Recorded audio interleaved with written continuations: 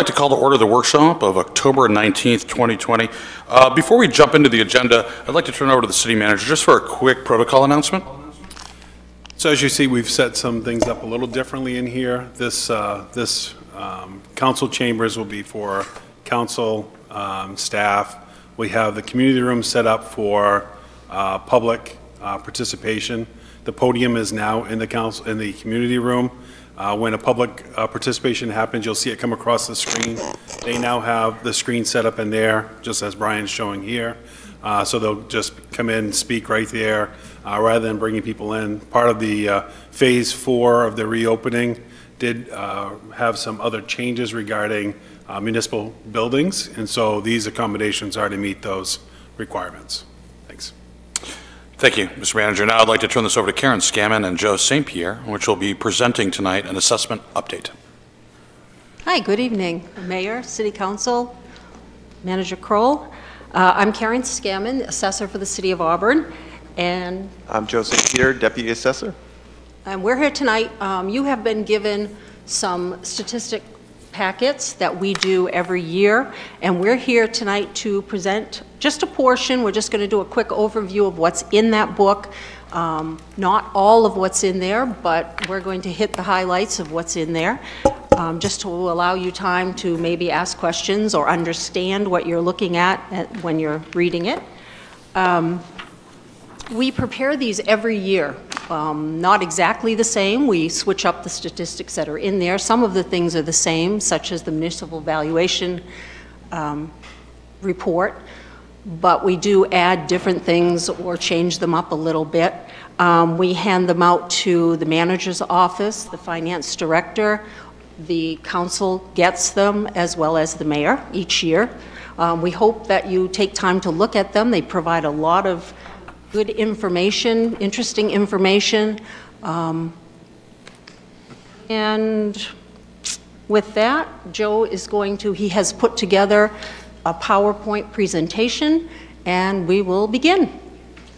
So like Karen said, these are our commitment numbers. It's basically an overview, and there is a great deal more detail in your packets. So we really encourage you to look at those. And if you ever have any questions, you can call us in the assessing office, and we'd be happy to explain things to you.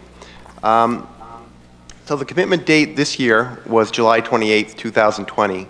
That shouldn't be confused with the assessment date, which is always April 1 of every year. The assessment date is effectively what existed on that day is what we assess for any given year. So if something was built after that date, so you put a garage on there, maybe a week later, that doesn't get assessed until the following year. Sometimes that's a point of confusion for people. So the abatement deadline is always 6 months after the commitment date. This year that means it's January 29th, 2021. The City of Auburn has a 100% certified ratio. That ratio is determined by the state of Maine. We send them some sales information for a sales ratio study. We're presently at 100%. Not all communities in Maine can say that. The mill rate remained flat this year at 23.75. The value of a homestead, which we're going to talk about in more detail later on, was $25,000. In terms of tax dollars, that's $593.75, $593.75. If our certified ratio were something different, let's say it were 70%, that would actually be lower because it's multiplied by the homestead value and the mill rate, and then adjusted to the certified ratio. So some commitment facts. The total city valuation, that means all property in the City of Auburn before exemptions, was $2,647,215,142. Those last $2 were the hardest to come up with.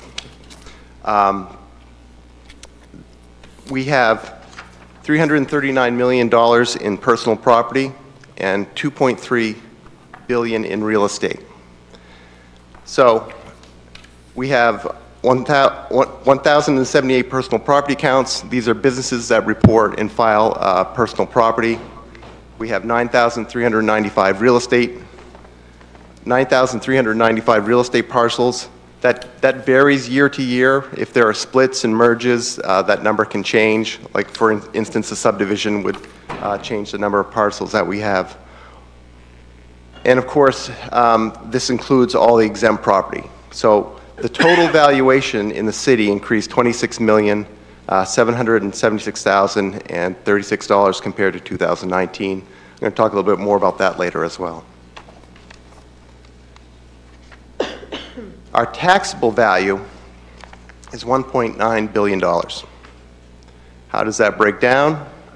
Well, in personal property, the total assessed is $339,910,000 minus exempt. And you'll notice that our exempt personal property is a great deal higher than the taxable value at $224 million, leaving a taxable value of $115 million. In real estate, our total valuation before exemptions is $2.3 billion, and exemptions totaling $465,976,000. So our taxable is $1.8 billion in real estate. Very simply, you add those together, that is our basis for our taxable valuation in the City of Auburn. You know, one point we want to get across very clearly is the influence of exemptions on our city valuation. The value, this is a trend line going from 2007 to present, and you'll notice that the trend before exemptions is upward. We're actually increasing and have been steadily over time. I started this trend line in 2007 because something notable happened in 2007, which was the Betty exemption was implemented that year. And there's also been some significant changes to the homestead, which I'm going to talk about more. But overall, the property value is increasing in the City of Auburn. But if you look at the taxable value, there's kind of an inverse relationship where it's decreasing because of the value of exemptions. So it's increased. That gulf has increased $327 million since 2007. If we look at our ratio, exempt to taxable, more than a quarter of the quarter of the valuation is exempt. So 26% is exempt, with a total taxable valuation of 74% of the overall valuation. So exemptions are quite significant. We have 5,515 individual exemptions, and those are for such things as the homestead exemptions, city exemptions, benevolent and charitable organizations, education, things of that nature. Your packet breaks these down in great detail. Actually, we have all categories listed so you can see how many we have and what the value of those various exemptions are. So the value of those real estate exemptions is $465 million. So one category that's particularly interesting is the homestead exemption, and it's really evolved over time. This year was raised from $20,000 to $25,000 in 2020. That's a significant increase. And we can look that it's significantly increased quite a bit since 2015. In 2015, the value of the homestead was $10,000. In 2016, it was $15,000. In 2017, it went to $20,000, where it remained until this year when it was $25,000. So it increased. If you sum those up, last year homesteads were worth $89 million. This year they're worth $111 million. That's a $22 million increase in homestead exemptions. And the total number of homesteads that we have this year was 4,501 residents or eligible residents have homestead exemption. So those kind of sum up some of the real estate exemptions. We also have exemptions in personal property, and these are programs that are available to businesses. Betty is the only true exemption, the business equipment tax exemption, but there's also some other relief. So Betty are assets that are by statute exempt. So a business can say, well, these assets meet the criteria, so they're fully exempt. They have to present an application to the assessing office, and generally speaking, if they meet the criteria, it's going to be approved. There's a few exemptions. I'm not going to go through all the bullet points, but it's a program available. There are other relief. For those assets that don't qualify Betty, they may qualify for a reimbursement, the Business Equipment Tax Reimbursement Program. So that is actually, after taxes have been paid, the taxpayer will file an application for better, and the state reimburses them on those assets. Obviously, it's not as attractive as being fully exempt like those assets in the Betty program, but relief is available for most personal property assets. So personal property has changed considerably over time. And let's start with taxable. Since 2015, there's kind of a declining trend on what we have as taxable. There's a few reasons for this. Over time, more assets become eligible for Betty, which means that there are fewer taxable assets in the pool. Since a lot of these assets tend to be older, there's depreciation applied to them, which also decreases the value over time. There's kind of an inverse relationship when we look at assets that are Betty eligible. And again, the trend line is generally up, although there's a few peaks and valleys there. Some of our large industrials may present a big amount of Betty assets that that may spike the numbers a little bit, and then this year kind of dipped a little bit again. So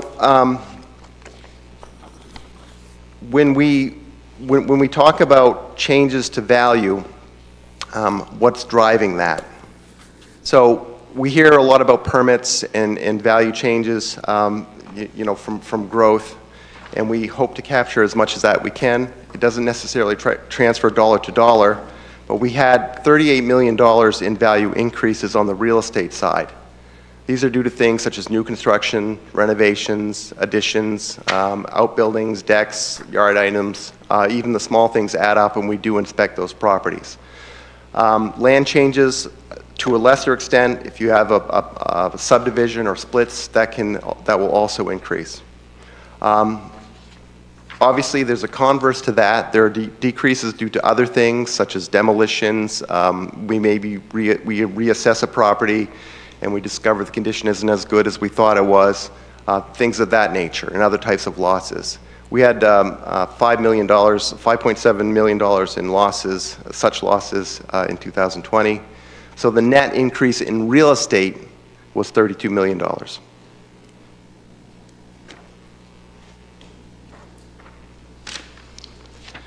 The next slide is who are the top taxpayers in the city of Auburn. The list hasn't changed much in the last few years, although sometimes there's some movement up or down. And this is pretty self-explanatory. We determine their ranking in that based on the sum of their real estate and personal property, if they have any.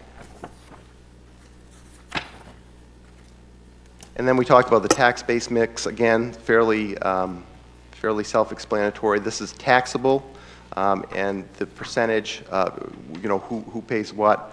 In some communities, industrial and commercial is together. We parse them out. Commercial and industrial are 23 and 10% respectively. Personal property makes up 6%. Utilities, vacant land, the remainder, but the lion's share is residential. And here's some information that we've been collecting since 2015, and I think it's been of some interest. When we have a sale of a residential property, and commercial properties as well, but it's a different survey that we do, we send out surveys to property owners, to new property owners, asking them why they purchased property. And actually, there's a letter in a form. It should be loose in your packet with the questions that we ask. Mostly it's sales. We're trying to verify the terms of the sale, and we ask specific questions about that. But we also ask, why did they buy the property? And there are some canned responses. And the number one reason why people are saying, the respondents are saying that they are buying is neighborhood. It's a pretty wide margin. 88 respondents say that that's the reason why.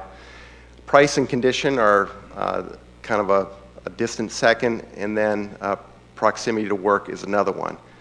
The other reasons, and these are also all in your packet, it's not in the presentation, are usually some variation of neighborhood. They wanted to be close to family, or you know, there's a variety of reasons there.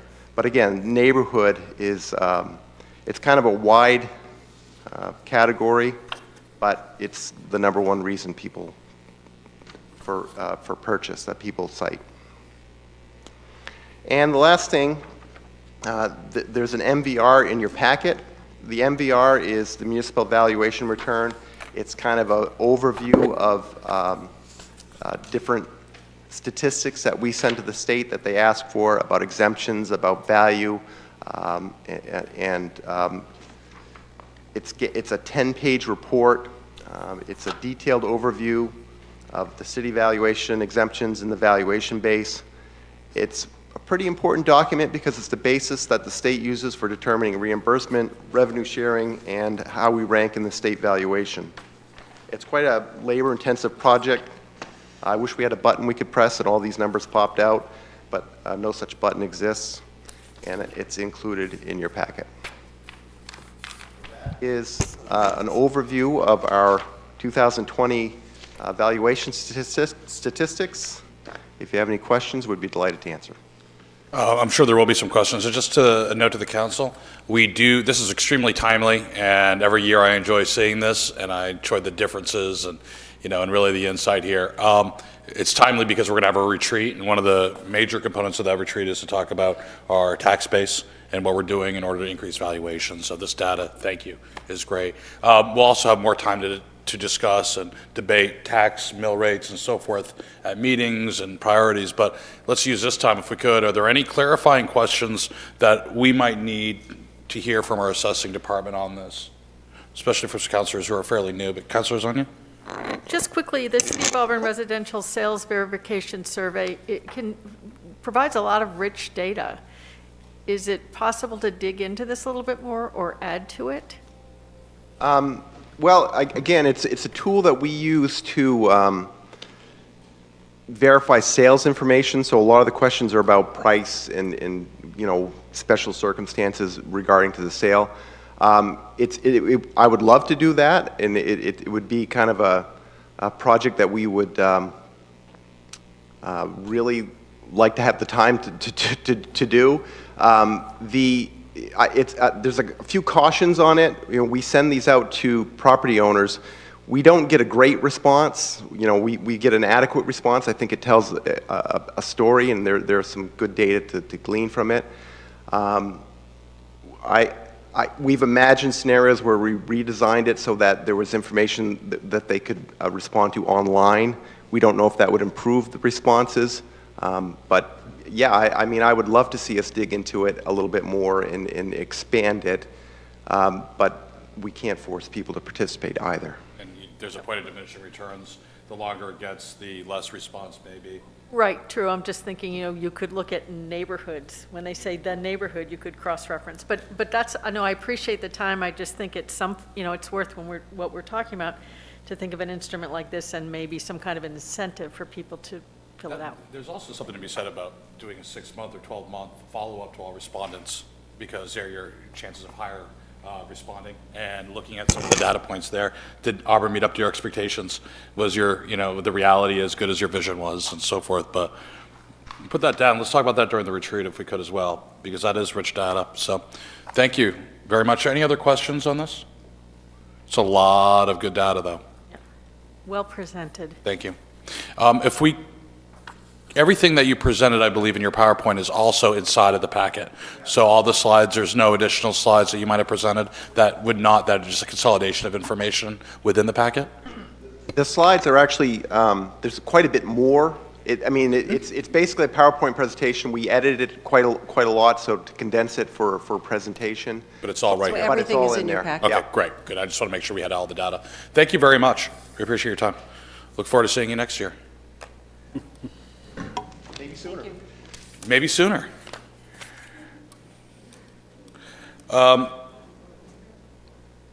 Thank you. Next, we have a presentation with regards to the Tot Lot and Municipal Beach, or Lake Grove Beach, I'm sorry, with Sabrina Best, and the chair of our Recreation Committee, and that's Melissa Pratt. Say, So close. Misty Edgecombe. Misty You were Edgecombe. almost there. You I were had on like, the yeah, right road. it's the letters I'm getting in reverse. Misty, thank you very much for being here tonight. And I saw you at the outlet on Sunday, which was Yeah, great. taking some of the pictures that I needed. So I'll turn it over to you all, and thank you very much for coming. So the Parks and Rec Advisory Board, for quite a few years, have been talking about these two parks, specifically the Tot Lot and Municipal Beach. And so we've come to the point where they're going to put forward some recommendations. That's not just their own. They've outreached throughout the community, and would like to see some improvements with both of these parks that Misty will go through. Hi everyone, again, my name is Misty Edgecombe and I'm the chair of the Parks and Recreation Board of Advisory. So I've got some pictures and we're not going to go through every single thing that's on here, but to get some visuals. So show of hands, how many people have been to both of these parks? Almost everybody. Okay, so if you haven't been to one of these parks, go take a look. They're both fabulous parks. They're really great to see. All right, so is it just a space bar to change it? Yeah. All right, just normal. All right, so here's your board. We have a bunch of people all from the city, and we all really enjoy doing what we do. All right, so this is kind of our task to determine what the future holds for both. What are these parks doing well? What could they be doing? What do they need? We're gonna start off with Municipal Beach. So this is a really great park. It also has maybe 3 or 4 names. So not in our packet, but what would be great if it had one solid name that when you put in your GPS, it could take you right there. Having a few names makes it challenging when you're trying to direct GPS. So it stopped being a beach in 2013, but if you've been in Auburn for any length of time and you were a kid, you probably swam at this beach.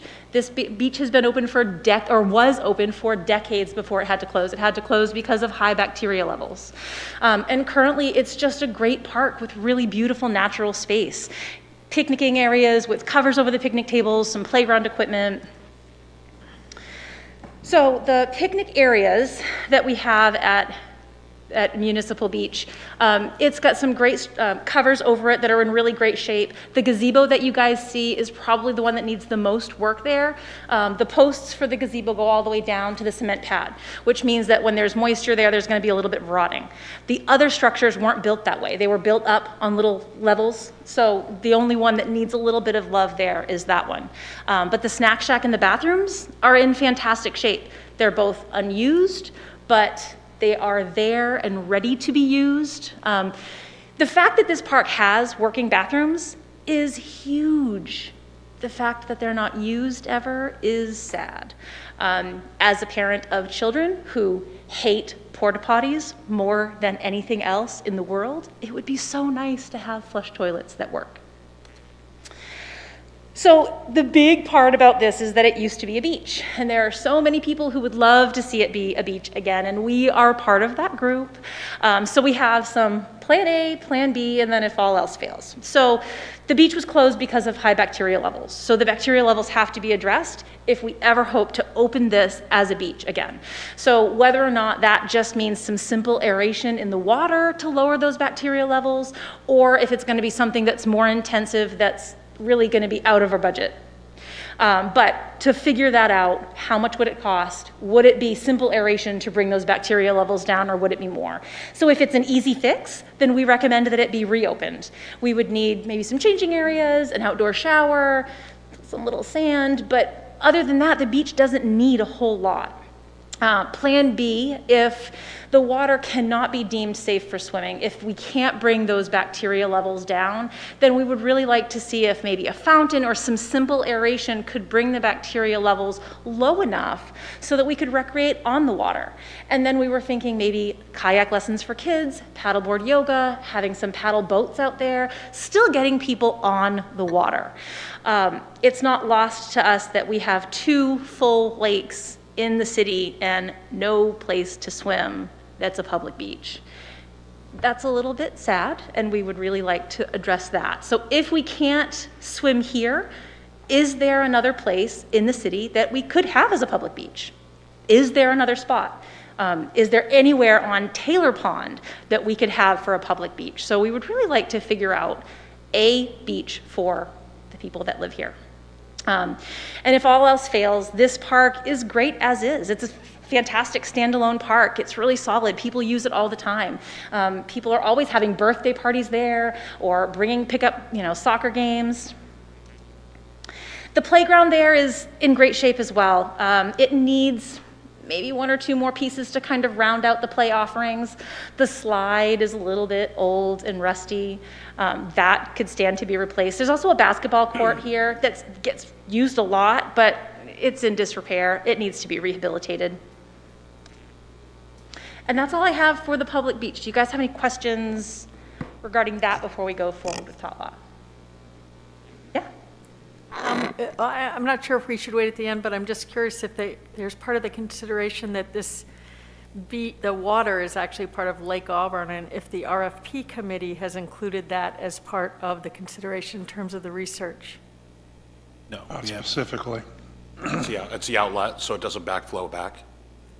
It's connected to the lake, though. But it's an outlet. It goes out. The water only flows in one direction. Current, yeah. So there's no consideration in terms of when they're looking at Lake Auburn to include this as part of that? I think there should be, though. There should be, because the water level and the water flow could mean a difference, and it could affect the aeration, area, whatever we want to call it. So I really think that they should be looking at some of that so we have some answers. So at your next meeting, you'll have the RFP before you, and as a council, you can make amendments to that before it goes out. Thank you. And not to be nitpicky, it's just, to your point, yes, it's part of the lake, but I think what we have to realize is the mission statement for the initial RFP was centralized around one thing, and that's what the subcommittee was tasked to do. But to the manager's point, if we want to amend that as a council, we can. So. I got a quick one. Has the Parks and Rec done anything? I was talking to the water department today, and part of their work that they do with the lake is that they have a grant from the USDA for the foul remediation, keep the foul off. And if my memory serves me right, it's been 37 years or so. That was the problem at the outlet, is the ducks and the geese were out there. Yeah, it was part of it, yeah. Fouling the water. And I think with very little effort, we could probably mitigate, or not mitigate, but to ask for some assistance from the USDA, since they're already doing the majority of the lake, to be able to get the funds to move that out along and help with that issue. Ms. Best, are you, when we're done this, do we want to talk about next steps, or is that an appropriate place to talk about some of this, or do you want us to go in turn? I think the biggest thing is that the board and staff are just looking for some direction and what do you want to do direction on the outlet first and then Tot Lot, or did you want it at the end? That would be easy. I just want to make sure we're not overstepping your presentation. You're fine. So at this point, let's go on outlet as a topic of conversation before we get in the Tot Lot. Is there anything else on the outlet? Yeah, there's a couple more things, if you don't mind. The bathrooms were closed maybe 2 years ago and not reopened at that time. Before that, to start off with, we'll talk about Clint. When he was here, there was a battle going on, open it, close it, open it. The battle was to test the water, and then certain times of the year, the bacteria is higher than other times. The more you stir up the mud, of course, the more the bacteria comes to be lively, because the water is not moving enough there, and there's not enough air going into that water to bubble it or change it. And then when we had the next manager, Howard Crow, he gave us the permission to open up the bathrooms and stuff. The water district actually went in and rebuilt the fixtures and stuff so that the public could use it, and we kept that open the entire summer, and we didn't have one thing broken in either side, ladies or men. Now, there are things that should be done. There should be painted walls and whatever to make it more beautified, but overall, they're a lot better than going to an outside party, that's for sure. We also talked about back then putting out a type of shower for when you come out of the water, so you rinse off and you're not walking around with a little bit of whatever the bacteria on you. So I agree with the lady that there are many things that can be done that can make the whole area better, whether we have the water or we don't. But I would really like to steer towards having some type of a thought system going into what would it take and how much would it take to put some air through the water and movement into that water. And I think there's smart enough people with this city to be able to do that without going out with a big study. Councilor and I'll agree with Councilor Walker, and I have talked about it, and I've talked about it with Sid. The things that we can do to get this back on, it's such an asset to the city to have this, and for us not to be able to utilize it for something that may be as simple as aeration, fountains, treating the outlet. I mean, we've treated the lake. If they got it's nothing more than that type of problem. We already have the chemicals in for the water department. We could just treat that as well and make it usable. But to have that sitting out there and unused is ridiculous, and we should do what it takes to get that going again. Yeah, I would, again, I'm going to write, I think we're all writing some of this stuff down. Some questions that immediately pop up is some of the chemicals that we use to treat the water I don't think is safe for the environment. So that might be something that we need to bring in a outside consultant for. Yeah, concentrations. So I think we need to look at some of this. And I'm not saying it doesn't need to be a $100,000 study. I'd be curious what staff has looked at for some preliminary, studies based upon, options that we may have. Have you looked at anything yet? I know we talked about it a couple of years ago. I was going to say, is the water department still doing the water testing for us, or is the city paying to send that out? So we reached out to the water and sewer district midsummer when we knew we were going to put this presentation together, just to get some basic tests from this year. It's towards the end of August and the beginning of September, which sometimes that's when bacterial levels go back to normal, because it's usually July is when it's really hot and the bacteria tends to grow. So we do have a basic line to kind of go off of, and the numbers seem to be pretty consistent with what they were before. Which just is, they didn't count how many ducks or geese or any of that kind of stuff was there, but those numbers were included in the council packet, and they seem to be pretty consistent with past years. So the need for something with the water quality it still seems pretty evident. So I put this on the agenda just so that, one, I knew the Parks and Rec Advisory Board had been talking about this. They've been talking about it for a long time. And it's also been a project that kind of got shelved and hasn't gone anywhere. So the hope here is that if you give the feedback to say we need to move forward, then we would bring back out some of the reports that were done in 2013, 14, that said, these are the things that you need to do to now get the lake start moving. That will be helpful for us to know if this is the direction we want to go as we start building the budget for CIP moving forward. So that's where we're at. Okay, yeah, and I think some of the other things that will need to be done in talking with the water department is they used to do regular dredging of that, and there's the aeration, setting up a. So one of the things, and perhaps since we're going to be engaging about addressing the EPA, which is a little different than what they did in the Parks and Rec, the Public Works would dredge it and do that work.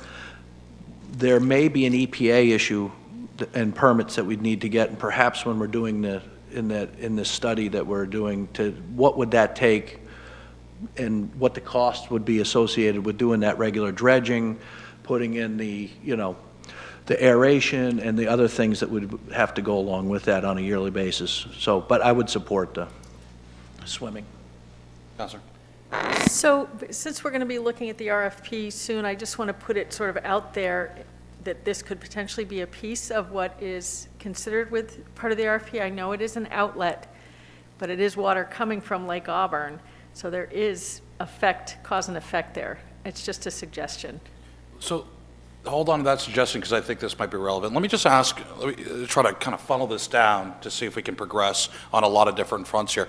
There's a council and general consensus that the City of Auburn needs an outdoor swimming, designated swimming spot. Yes. Okay. Yes. We're going to funnel this down.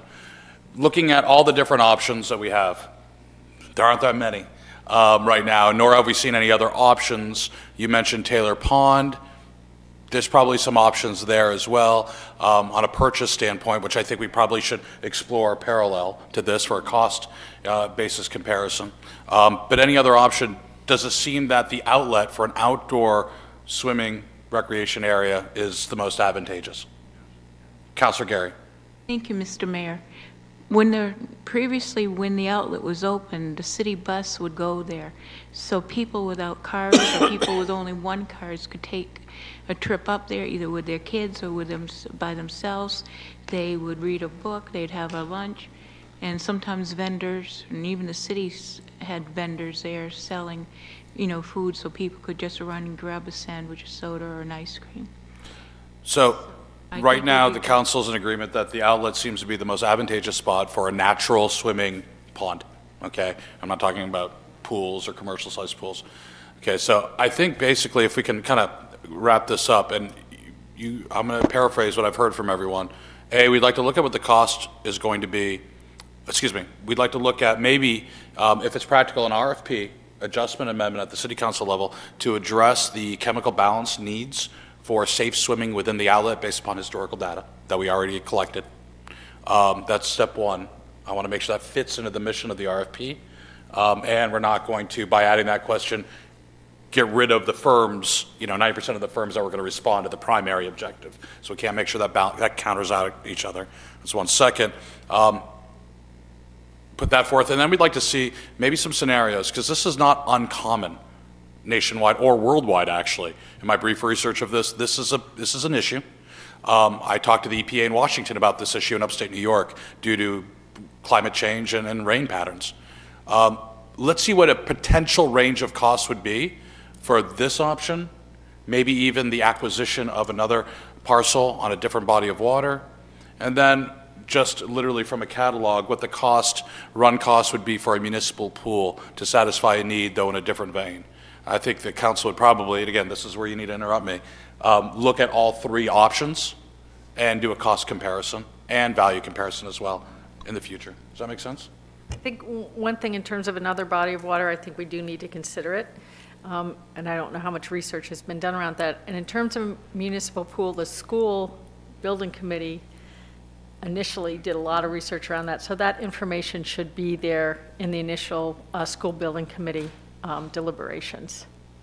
And I think there's some examples, i.e. Portland, Parks and Rec, indoor and our outdoor, obviously the Riverdale facility and the Kiwanis facility. Give you some real world examples. The second piece of the beach is the land itself and what we can do with it. That needs to be figured in there for a budget, because basketball court, there's no volleyball court up there to play on. There should be. We proved by going up to North Auburn, West Auburn, that volleyball is very important, and I think we would draw more people to that area if we was to build the courts that was budgeted there 15 years ago that never got built, but the money was spent. So we need to look at everything on land as well as the water problem. So Sabrina, could we look at what the max potential with facilities? I think someone even mentioned tennis. I'm not sure what's going on at the tennis courts at the East Auburn School. Part of me says that they're in disarray and they were going to be rebuilt. Maybe, or there's talk about it. They're in disarray. They're in disarray. So is there? I think those disarray may be an understatement. We're wrapped up in a grant of some sort. Yes. So that's all being evaluated. We have several sites right now that are part of the land and water conservation grant funding that was received by the city back in the 70s. And that's one of those parcels that is currently non-compliant that we are working with the state on to rectify that. So if we're going to look at it, we look at it holistically with all these different needs. To Leroy's point, I mean, yeah, it's about time we get beach volleyball up to Auburn, you know, or Maine. It's too good of an asset for us to just leave there. It's a huge asset. I don't think there's anyone that doubts that. It's a huge asset. What's how best to utilize it and to get people out there. So, okay, I think that wraps up that conversation. We have some direction, so we can probably move on to Tot Lot now. Thank you. All right, so moving on to Tot Lot. So Tot Lot is out on Route 4. It's a small little park. It was a fish hatchery, and in 1962, the city took it over and turned it into a park. It was a favorite field trip destination. If you went to Auburn schools, it was your favorite day of the year. And now it's open for events. And now it's open for events. People rent it, and it's filled almost every weekend with people renting it out. So it's getting some use. There is a working house on the property. There's a caretaker that's living there now who is nearing retirement. When he does retire, it will have to figure out what to do with that house. From what I hear, it's not in great shape. I've not been in it, but it may not be something that we keep. Getting rid of it might just open up the space quite a bit more. It also leaves the plumbing behind for the possibility of flush toilets. I am a huge flush toilet fan whenever it is feasible to have them in any public space. It's so much better than porta potties. The indoor space that we do have is in good shape. It needs some cosmetic upgrades. It maybe needs some paint. It needs maybe some new refrigerators. It's there, but it could be a little bit better with some love. We do not have an event building there, but by adding an outdoor pavilion, we could kind of rein in the spots. So the picnic tables are all over the grounds. If we pulled them in, had them under the cover, they would also last longer. Some of them are in a little bit of beat up shape because they're outside all winter long. We have long winters. There are barbecue pits there that are in terrible shape. So if we pulled everything together, had the barbecue pits and all of it in an outdoor pavilion, it would also be a great place for the events to take place that we're having there. There is a playground at this park, and if you went as a kid, it is exactly the same. It has not changed, even a little bit. So we're asking, do we even need a playground at this park? If this is an event-centered park, does it mix with this mission? It's got maybe 4 sets of swings, so maybe keeping 1 set of swings and one of the little climbing structures, and then, you know, 4 events, but do you need more than that? And again, if we got rid of the playground, you would have, oh. You're fine. Sorry about that. Gosh, I talk with my hands. If you got rid of the playground, again, you would have more space for that outdoor pavilion and just to have events. The grounds and trails. It's a nice park, but the grounds need a little bit of love. It's a little bit overgrown. There's a really beautiful stream that runs all the way down this property. With some nice maintenance, it could really be beautiful. It has that water feature that's there. Could we put a fountain in the water feature? There's a fountain that's been there for ages, and it just kind of sits. It's not used. And could we move that fountain somewhere else in the city and use it? Does it have to be in Tot Lot where nobody's going to see it? Could we pull it and put it in a median that's over in Auburn? I mean, could we put it somewhere where we're going to use these things? Because if it sits there for another 20 years, it's not going to be any good. It would be nice to use the things that we have. And that's all I have, you guys. That's all I have for Tot Lot. And before I open this up to questions, that fountain is historic Art Deco fountain. I think Leroy's moved that thing 3 times on his own over the course of the years. It. But this thing is, I mean, they don't make them like that anymore. No, it's So a beautiful fountain. It's a beautiful fountain. We could find a spot for it somewhere in the city where we see it. We could swim in it. Oh, not in the fountain. You want to swim in the... I'm like, we can swim in the fountain, Put the fountain at the outlet. True. Let's ask some questions first, then we'll kind of run through the same process we did before. Councilor Zanya? When's the last time you did a survey of all the parks in the city? Like how many parks are there in Auburn? How many parks? 20-something, roughly, give or take. Sometime not now, obviously, it would be nice to just get a survey, give us a little tour of the parks that currently exist. Because it'd be nice to think of them as a whole system as opposed to just individual things. So if you go on our website, there's a hub there that Rosemary created, and you can click all the parks that we have. Okay, They're all great. listed. Councilor Carey? I had a couple of questions. One, you talk about trail system out there. Do we know how Yes. long the trail system is? So the trail system is pretty overgrown. And the tot lot side, you can't really find the trails, but if you come in through the Townsend Brook side, I think you'll have a lot more luck getting to them. So getting them reestablished. But there could be a great trail system out there. We could use it in the summer and spring for hiking, but in the winter it could make a great cross-country ski trails or snowshoeing. That could be a great year-round park with the right trail system. And I guess my second question is, if we're looking for an outdoor space, pavilion type thing, what, I guess, the size that we would utilize out there that would make it worthwhile? Well, the fact that it's rented every weekend now, if we had a bigger pavilion, you'd be able to rent it for a little bit more money if we had more of an offering. And then it could be used for small weddings, anniversary parties. I mean, I feel like it's I don't know, it's a good one for Yeah, for over that. this summer, it was rented out 12 times. The way it's rented, it's $100 for the whole day.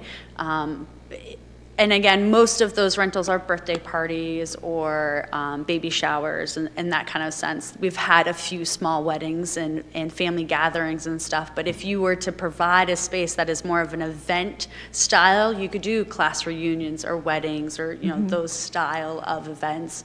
And working with, you know, a third-party vendor to put up the tables, the nice chairs, and so on and so forth. Because I immediately thought of Fort Foster down in southern Maine. They have an outdoor pavilion it is very nice, and they're constantly busy down there. Nice, good. So, But there are no outdoor accessible bathrooms at this point. Correct. We put Not a porta potty currently. there. Question, the Botanical Gardens in Booth Bay. I know, obviously, I mean, huge draw. I mean, we've had Parks and Rec programming out there before, and it's beautiful. And I'm not suggesting that we turn us, Tot Lot into a botanical garden, though, while we're on that note, is that municipal? But we could. But as an example, is that a municipal property? And I don't expect you to have the answers now. Is it municipal, is it private? Who runs that? How does that work? Nonprofit, I'd imagine. Because the English Garden, and if we're looking at tying sports tourism up with recreation, and if you have an asset that is topographically-wise there, would it make sense? So just throw that out there as a follow-up. Do the trails, do we know if those trails connect with the ones around Lake Auburn? Is it close enough that these trails could connect? You know, I'm not sure if I they would do. not know. Nope. I know they connect to the ones over on Townsend Brook Road. Right. All behind. I'm not sure if they go in the other direction. But that's a great question. But could they go in the other direction? That's yeah, Right. you know, offer a pretty good trail system. Counselor? Yeah, I'll talk about a couple of the things that you had brought up. The house, number one, if we take the house down, you will never be able to use the bathrooms.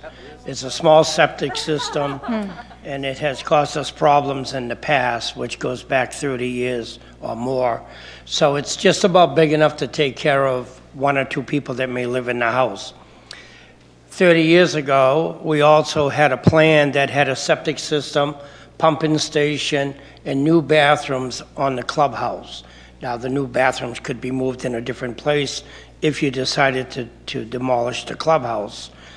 And the clubhouse is old. It only has a 100 amp system from CMP. That would have to be upgraded if you kept the old clubhouse. It's the old style windows, which are very dangerous. That should be changed as well. A lot of work was done to that building many, many years ago, but it has been many years.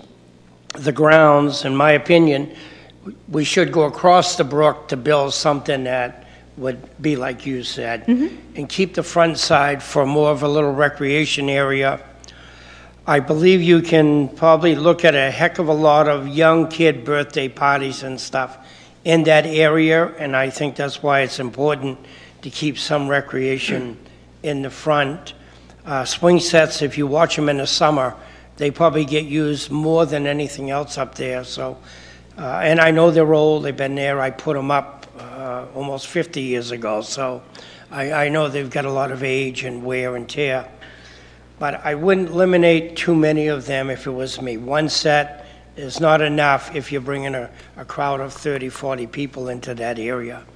The fountain, until we decide there's a nice place in town, I would ask the manager to please find a way of putting it in the budget to plug it back in and put a small pump there. That won't cost the city $100 in power, and it won't cost you no more than $100. Just put a small pump there.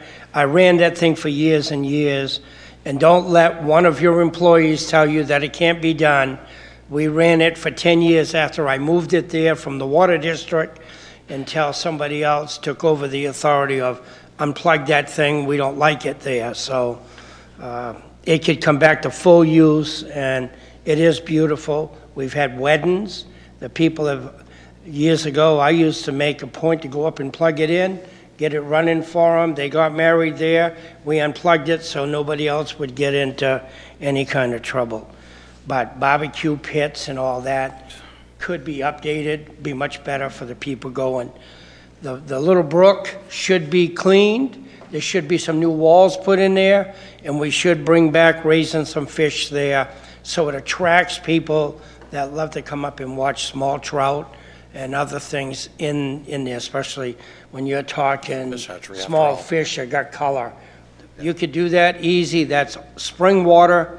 It's so cold that very few people will even go in there with their toes because it's so cold. But that could be done very easily and bring that back to life. So, Councilor, did you have something, Councilor Mills? Well, I was going to say, it sounds to me like it's an asset that we should, based on the way that the strategic plan, recreation, outdoor activities, that this fits. Let me, okay, very good. Let me give you just some two numbers here. As we've been talking, I wanted to kind of look at GIS mapping and to see about the trails. I can't see the trails on this map because they're not mapped. This total park is 15 acres of land, broken up into 2 parcels. It's a rectangular in shape. It is surrounded by, on 3 sides, by 158 acres of undeveloped land currently owned by the Auburn Water Department or District. On one side, it's bordered by neighborhood and access road, okay, an existing neighborhood off Route 4 and Center Street. I'm going to ask some questions again, kind of funnel this down. Knowing what we know about our entire inventory, or actually, no, we don't know. We kind of have an idea of our inventory of parks. It is on the website, so we can look at it, almost conclusive. Is this something that makes sense for the City of Auburn to pursue resources that are finite on? Is this something that the council wants to pursue, a plan of modernization and bringing back? Yes. I'll ask you this question first to Misty. Misty, if you had your choice of one of 2 items, with a finite amount of capital, we had to choose between the outlet and tot lot. Which one would you recommend us to choose? I think that to start the beach is the priority. To start with each? No, to start the beach. Oh, the beach. Sorry, the Very beach. good. Okay. We do have The to come up beach, with a name. but- okay. There was a hotel there called Lake Grove. So Yes. yeah, everybody calls it colloquialism, the outlet. So the beach. Now, I'm going to ask the councilor, we don't have to, obviously come up with a decision on this. It's not paramount, but the thought process is looking at the overall priority level of what we have. We might have to make that decision later on in budget season. But are we in agreement now that we want to look forward to a plan which incorporates a return on investment plan, money to be made, money to be invested? What would you invest at? What would the budget be in this budget season that's coming right up? And give staff that direction. Can I make a couple comments? Keep in mind the whole beach area works fine the way it is. So what we're looking at, I think, is like we said, a budget for putting in new stuff and a budget that's going to put us a beach back in place. So depending on which way we really want to push this and where do we have money is the way we got to go. Tot lot is in perfect shape the way it is right now until we want to make improvements. Now, where are we going to start? It's $100,000 to start with a brand new system up there so you can go to the bathroom, and we had that years ago. We know what it takes. We know that that's what do you call it, Lake Auburn watershed place. It takes something great in order to get it to pass by them so the water doesn't get polluted from the new system. So you've got that to look at, and then would we take the building down or wouldn't we? Would we take the second one down, wouldn't we? So there has to be a lot of broken down parts to that as well. But I don't want us to sit here and think, well, because we're going to put, we'll say 300,000 in the beach, we're going to let the tot lot go, because that's not what I want to look at. Let me, We need to keep them both operating and fix them. Councilor Milks? It seems like the beach would be an ongoing yearly operational budget, much more than a capital budget, whereas tot lot, we're going to have a smaller operational budget, but we're looking at a fairly large capital investment should we want it. So to me, we might be at two different budgets. Council, if I could, let me make a suggestion and see if you think this is good. Because one thing that we're circling around with the tot lot that we addressed already with the beach, what does the final product look like? Okay? We've talked about vision, we've talked about and gave direction out to Sabrina and Misty. What could be included in there? Sand volleyball, obviously swimming. We have plan A, B, and C. One thing we're missing on the tot lot, though, is what is that final vision? Is it just to enhance it, add bathrooms, or is it to make it into, let's go extreme, an English tea party garden with a botanical garden? I mean, what is that vision that we want to see there, Councilor Mills? I'll answer for, Mr. Dubois that came in last meeting and talked about the image of our city, and if we were to beautify something like the tot lot, that whole area, and create a place that people maybe even from outside the city want to come to have a wedding and have a beautiful place, to me that adds value to our community. So I'll answer for Mr. I think that makes sense. Council, are we in agreement of something that if you're going to do it larger, do it with a sense of attraction, do it with a sense of ROI?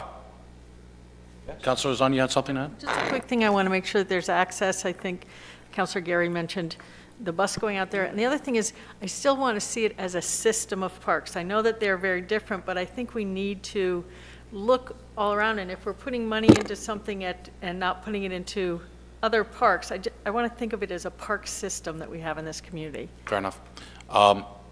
Are we in, Councilor McLeod? Yeah, I just wanted to agree with Councilor Walker. I think this is more of if we look to see what the largest, biggest, expansive thing is we can make and start paring it down, because it could be over 3 or 4 budget cycles, as long as we have that goal in mind of what we want it to look like, we can start picking pieces off of it and get it up there while maintaining what we have now without losing anything.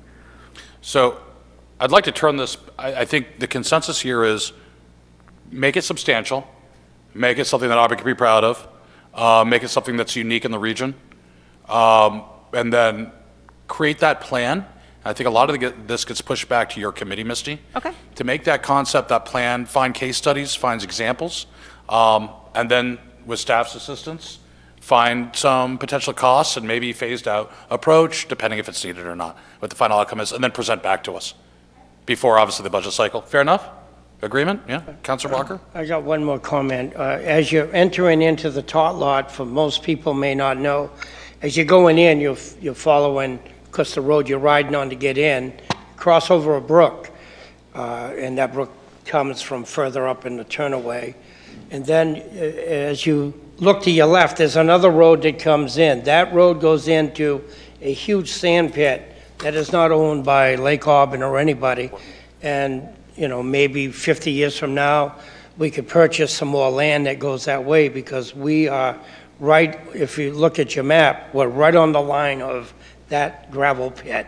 And it might be a day that we could buy a section of that, which could expand that quite a lot to do more, more recreation. Right now it's protection land owned by AWD, which can be actually utilized and should be for recreation as an imperative. So I think there's a lot of things to look at, and we're here for you to help you in this process, including staff. But I want to, on behalf of the council, I want to thank you very much for your time on this. So now this is it's good direction for the city. So thank you. Thank you. Thank you. Very good. At this time, I'd like to move on to the third workshop. We do have 4 workshops, and what we'll do is we're going to do the third. I think we'll get it done before 7. The third workshop, I'll call the meeting in order, and then we will go right into the 4th workshop before we get into our business agenda for the night. The next is an update on boards, committees, boards and committees. And we're going to have Councilor Boss, myself, Matt Duval from the Planning Board come in for this, and Brian Wood is Assistant City Manager. He is joining us, I believe. Oh, hey Brian, how you doing? It's remotely. I think we'll be able to get him all queued up with the magic of technology. So give us a second to get set up. In the meantime, taking the gavel, Mayor Pro Tem. You're blessed. Matt, you can go ahead and join us at the table. Will do.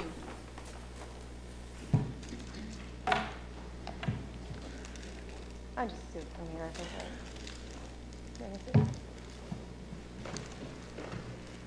Right?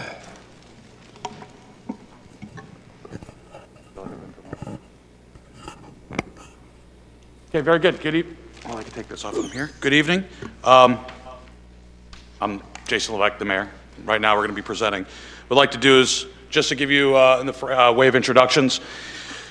The City Council actually passed this order earlier this year, forming the mayor's ad hoc and supporting it on boards, commissions, and appointments.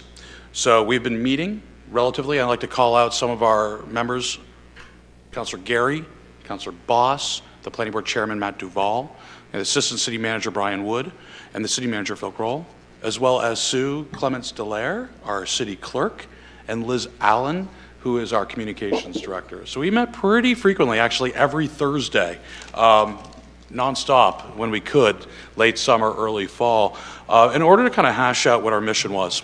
What I'm going to do is I'm going to explain the mission statement a little bit, and then I'm going to turn it over to Councilor Boss, who's going to talk about actions taken, and then we're going to turn it over to Assistant City Manager Wood, and then Matt Duval, and then I'll end up wrapping up too, along with help from the rest of the committee. Okay? So first of all, the mission.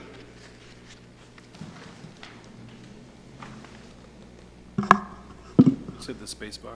Oh, I'm an Apple guy. Here we go. First, to develop a modernization of Auburn's many boards, commissions, and committees to facilitate a more cohesive workflow, generating greater impact and efficient use of staff and volunteer time and effort. All committees and boards should endeavor to increase communication between committee and council, increase opportunity for public participation, and with council direction, envision and present new, innovative ways to move the city forward. In a nutshell, we want to make sure that our boards and commissions and committees are more inclusive, more thoughtful, and actually focusing on the goals that the council directs through tactical or strategic planning. So with that, that's our mission, and we try to make sure that everything that we did balanced and did not conflict with that mission. I'd like to turn over to Councilor Boss to go the next step. You want to do it there? Okay. Yeah, I can do it right from here if you want to hit the space bar. Oh, there you go. Thank you. So I'm going to review the actions that we took and the mission that we fulfilled. The first bullet point that you'll see talks about streamlined communication procedures. That was directly part of the mission of this group, to ensure that all the committees have better communication flow with one another and more collaborative process. So that was the first bullet point. We've worked on that as part of our proposal. We also created some standard operating procedures, just all of the different processes that should be consistent between all committees, because we did find that there were some inconsistencies that made it a little bit more difficult across the board. We also established some committee reporting frequency based on a revised communication plan, and we can talk a little bit more about that in detail later, but what we're proposing is that each committee has an annual work plan and that they report back to the council on a regular basis to check in on that work plan so that the council can be best supportive of the committees, and then ensuring that there's good communication between all the different committees and boards and commissions. We have also reduced the number of committees that you'll see in the presentation later on. We've also adjusted the open enrollment period to twice a year with 3-year terms for all boards, committees, and commissions that we have the authority to do so, make that change to. That will help in a lot of ways administratively from Sue's perspective. We also think that that will help to drive interest in applying by the community by being able to really market those 2 open enrollment periods with the community. I think it'll gender a little bit more excitement and interest in participation. The last bullet point on this slide is that mayoral appointments would be effective for a 2-year term. Next slide, please. So at the top, you'll see there, committees required to submit minutes and participate in an onboarding orientation process. This was specifically a place where we thought there could be strengthened to ensure that all committees are receiving the same information. They're given that same strong foundation to start upon, and everyone is on the same page. And I think that's really critical for success within each committee, but also across the city with all committees, boards, and commissions. An orientation process that is consistent is also really critical. So we're all following those same processes, and staff is on board, committee members are on board, and the council is also clear on what our processes are. Second bullet point down there, you'll see an introduction of minimal compensation for planning board members to reinforce and compensate for significant workload. This is a very similar proposal to what you see on the school board. So a fee for each meeting for each of the committee members is what we're proposing. And then the last bullet point there, no board or committee can create committees or subcommittees. All existing non-mandated subcommittees will be absorbed, and working groups will be encouraged for short duration projects. And I believe, Mr. Mayor, that you wanted to expand upon that last bullet point. That's correct? Yes, just so when we're talking about work groups versus subcommittees, subcommittees are permanent standing that normally take staff involvement. And that is becoming an issue, especially when you can create your own subcommittees. But the point is, how do you get, with the goal or mission rather, how do you get more people involved for short duration projects? Working groups seems to be the most practical way to do that. I'll give a great example. Age-friendly committee has their whole bean suppers, Thanksgiving. There's a lot of individuals that would love to be part of a very focused scope of work that has a few months in duration and then step back. This way it allows rotations to happen, more people to be involved in order to accomplish a very finite goal. So we would encourage, they probably do it already, I know they do it, but a working group of concerned people to come together to accomplish that one goal. So that's really the difference between a work group and a subcommittee. It's the nature, the tenure, and what they're doing for a short duration, okay? Do we have any questions at this point? Might be helpful, yeah. And I think I just heard Brian also. Oh, all right. If everyone can hear me, I feel like I've come full circle here. Brian, did we want to do questions first on just a section with Councilor Boss? Was there any? Sure. I didn't see. I think that sounds good. Sorry, Brian.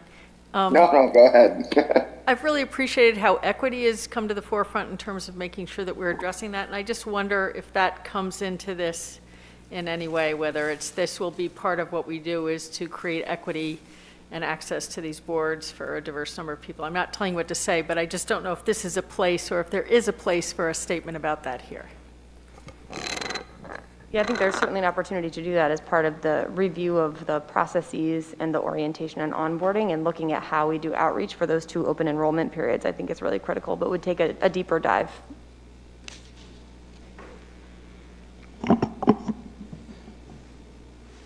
Go ahead.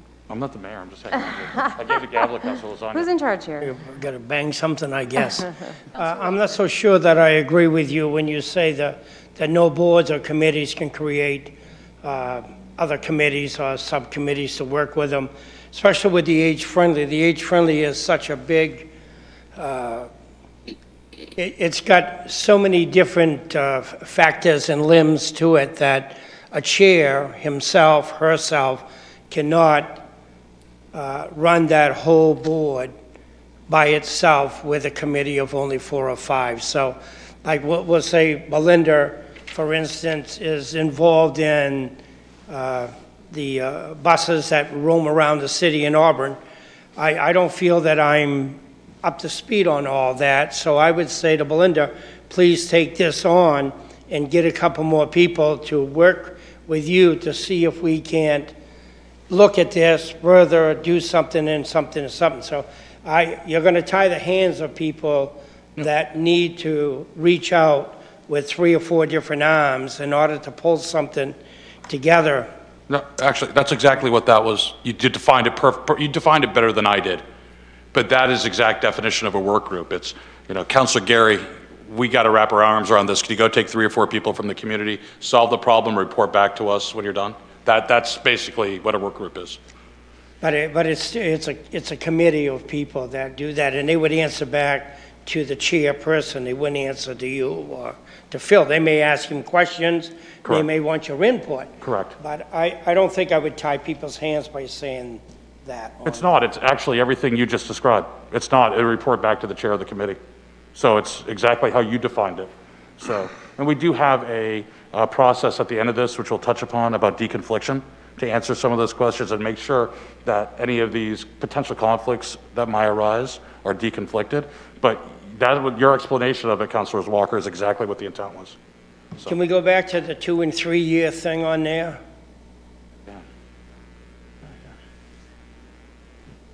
The, when you say the 2 and year, are you talking just committees at this point?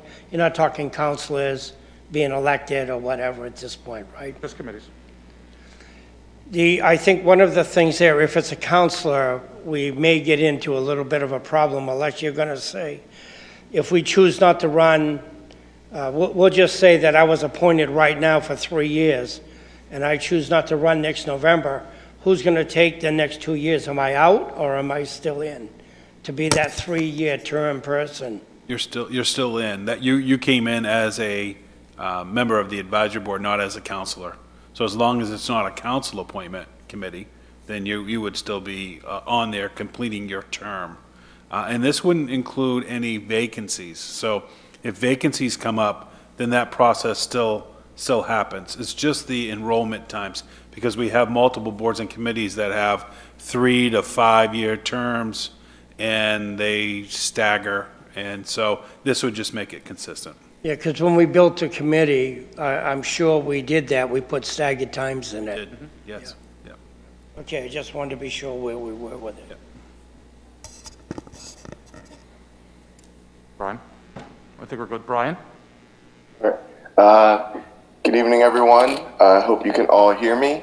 So the next slide is the first of 3 advisory boards that the group kind of came up with. This is one that is particularly interesting and really achieves the primary goal of streamlining and reducing the number of committees. And so what we were able to do, looking at a very unique through line, was collapse the Board of Assessment, the Ethics Panel, Board of Appeals, and Audit Council by creating a 7-member board that is comprised of 2 mayoral appointments, 2 school board appointments, and 3 individuals that are appointed through the appointment committee and confirmed by the council. And so what this really created was a board that focused on and had the technical expertise, a judgment through line, and faced both the business and community in a unique way to address all of these areas. And so this regulatory advisory board would meet monthly and would be acting in different capacities based on the issues that were presented before them. And one of the things that really jumped out at the committee was there were a number of boards that were meeting, especially with these that have been outlined here, that were meeting very sporadically. Some would meet, every month for a 2 or 3 month period, and then perhaps not meet for a year or longer. And so what we were trying to do was to both streamline the number of individuals that were involved. That way we would be able to get a more active and robust advisory board together, but also to make sure that we were able to address the issues that were being presented before these various boards as efficiently as possible. A prime example is there was a request by the city for on a matter that required the convening of the ethics panel, and that took several months for that to be for the panel to be assembled due to vacancies, which the city manager just spoke briefly about, and then to convene. And so This really is an opportunity to provide more effective and efficient resolutions to the business and community, but to also make sure that those that are part of these boards are now going to be meeting with a greater level of frequency and increase the level of training and engagement that these 7 members will be receiving in an ongoing basis, as well as consistent interaction and engagement with the staff that are assigned to be supporting this committee or with this board.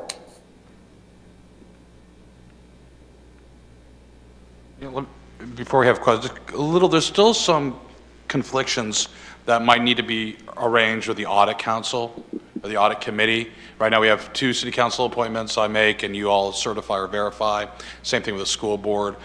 We need to really have a discussion on whether or not we want city councilors on this regulatory advisory board. I think it'd be great, unless there's an issue of ethics that come up. I think it would be good to recuse yourself, regardless if you're involved or not. That's why we have an independent ethics board, and that's why we maintain the mayoral appointment, which isn't councilors. Those are 2 individuals that the mayor historically has appointed, non-elected. So there's a little bit of deconfliction we have to look at with audit and mayoral council appointments to this. We probably need to talk about over the next month or so. So I just want to put that out there. From a framework, it's like 90% done, but there is some tweaking that needs to happen. So, you got the gavel. Why are some of these in orange? What does that denote? Those are... Yes. So the orange are, and you'll see that in a number of other slides as well. And those denote the fact that they are required by either state or federal law. And so that there is a level of governing or oversight that we have to meet to fulfill those requirements as well. And so that's just denoting those 2 things. Thank you. Mm-hmm. Sorry, I didn't explain that before. Matt, you want to continue now? Yep. Okay. I think we'll move right along to the next. I got a question for you. You still have the appointment committee in here, 3. For the last, what is it, year, 2 years, seems to me it's been a problem. You sure that that's the way you want to keep that committee? I'm sorry, say it again? What committee? Appointment committee. You've got 3. That's what it looks like to me. No.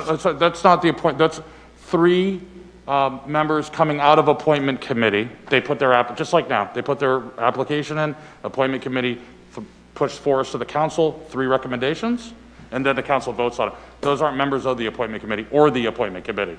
Those are just people that go through the appointment committee process, just like they do now for ethics and board of appeal, not ethics, but board of appeals, board of assessment.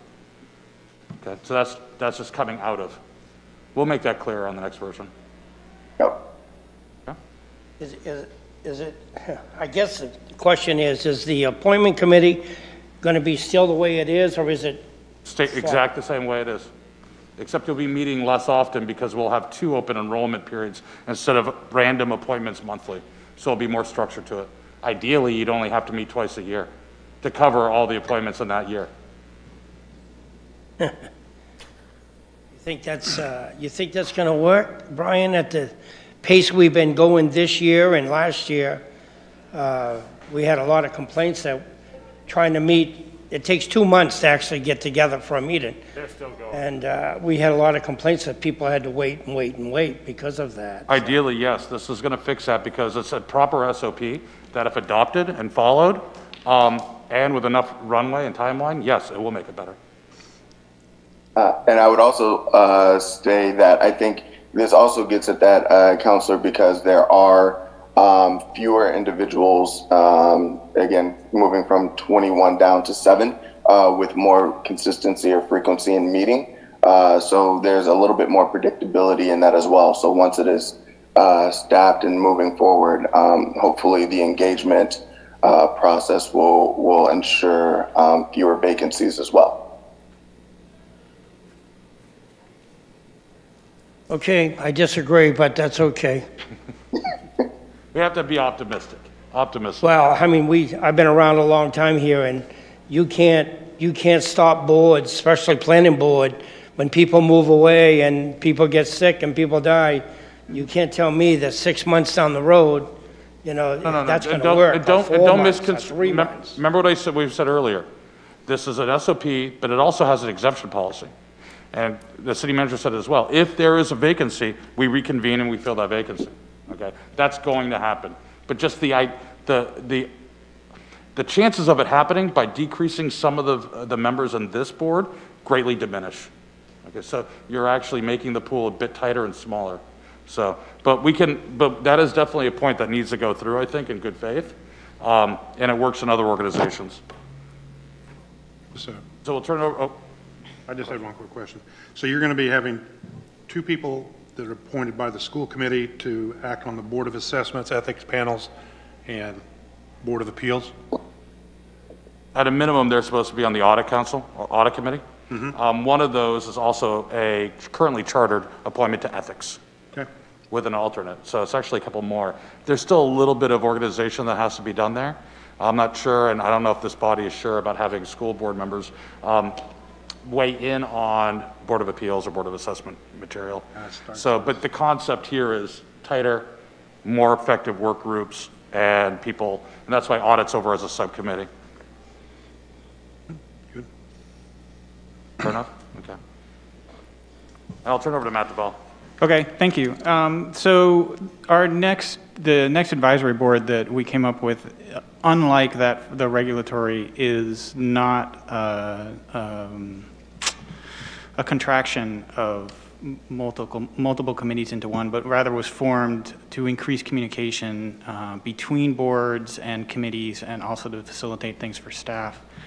The second goal in this was actually to increase public participation, to create a place where someone like Chamber of Commerce could come in and talk with multiple groups and increase coordination across the city.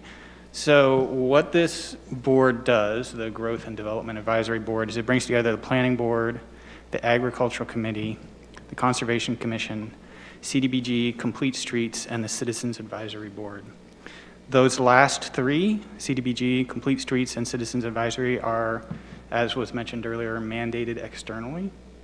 The membership of this board would be 7 people, and if you look up there, you see there are 6 boards or committees underneath that, and it would be the chair of 5 of them, plus 2 city council appointments. But you'll note that Citizens Advisory Committee already has a city council appointment in it. So we would only need 5 instead of 6 additional people. So that comes up with a board of 7. Meetings will be quarterly and as needed. In order to make this happen, there will be a couple changes that are proposed. Actually, the first to the planning board. 1 member of the planning board, this group thought, should actually be appointed to Complete Streets to increase communication there. And the second is to the Conservation Committee. Conservation Commission. Conservation Commission right now has 2 subcommittees. It's got one on forestry, and it has one on parks. So forestry is actually a central function to the Ag Committee, and so the thought of this board was actually to move any discussion of actual forestry from the Conservation Commission to the Ag Committee. Note that this would not preclude the Conservation Commission from talking about forest conservation, right? This is just forestry. The second, parks, is going to get pulled out and put into what you'll hear about from Mayor Levesque in a little bit, a Parks and Recreation Committee. So that about sums it up. As planning board member, I think it's really going to actually help us communicate better with things like Conservation Commission, Ag Committee, and Complete Streets. So I think it's great. I really appreciate the reorganization and how you're integrating these. Small question, why is it a Conservation Commission as opposed to committee? Is there a reason that we use that nomenclature? Yeah, it's a state statute. Okay, thank you.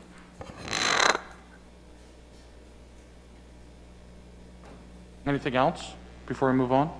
This is, I mean, this really ties in as well with our strategic planning. Talking about growth, talking about development, and trying to get together like groups. One thing is too, this communication flows to the board, but it also flows from the council to the board, to the committees, and then vice versa. So, but council? Just a quick question, because you mentioned that to the growth and stuff.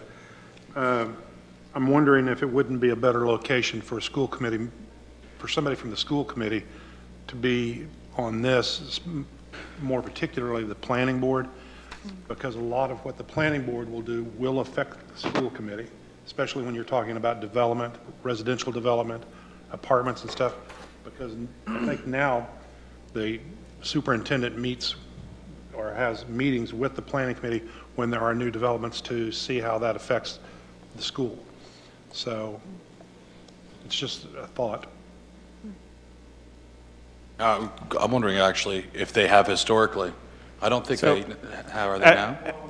But they should. They should though. There hasn't, so let's see, since March, I haven't had any such meeting, but. Katie in the past has talked about, you know, when we did the Minot Avenue apartments, and again, when they did the first. North River Road. North River, well, I call them the cemetery apartments. But she said that she had talked with the planning board, so I didn't know if it was Evan or anybody in particular, but she was made aware of those subdivisions that were going in, and she was able, because a lot of, you know, it will require the school committee to shuffle. I mean, if you have a large subdivision go in, say, you know, I'd exit 75 and you were going to build 50 apartments, family apartments, well, that would require the school committee to possibly have to shuffle students around to move it so that the schools can accommodate. So that's what I was thinking. Yeah, no, and we have a school board representative on the comp plan review for that purpose. I think we should put this as a follow-up and maybe a dotted line from staff to staff in order to kind of convey information back and forth versus policy-making members. But I think it's something that we could look at our deconfliction meetings later on with the chairs. It's a great point, though. Thank you. Yeah, I mean, I agree. The dotted staff to staff actually sounds like a pretty good way forward in that. Yeah, I would agree. I meet with the superintendent every other week. We actually talked about development and growth at our last meeting, about where future growth is happening, so she's aware of it. But I like the staff to staff, and we can put the school department under staff assignments on there. And I think it would be a good use. Just one more thing I'd like to add for this slide is that the relationship between the board and the associated committees and commissions is one of communication. The board is not there to direct or to regulate what the committees beneath it do. The point is to have that kind of collaboration and conversation on a quarterly basis so that you can connect and make sure that all of the efforts of the distinct boards are synergistic. One more. The ag and the conservation, are you going to, if you put them together, are you going to grow that committee that much? They're not together. They're separate. The boards still meet.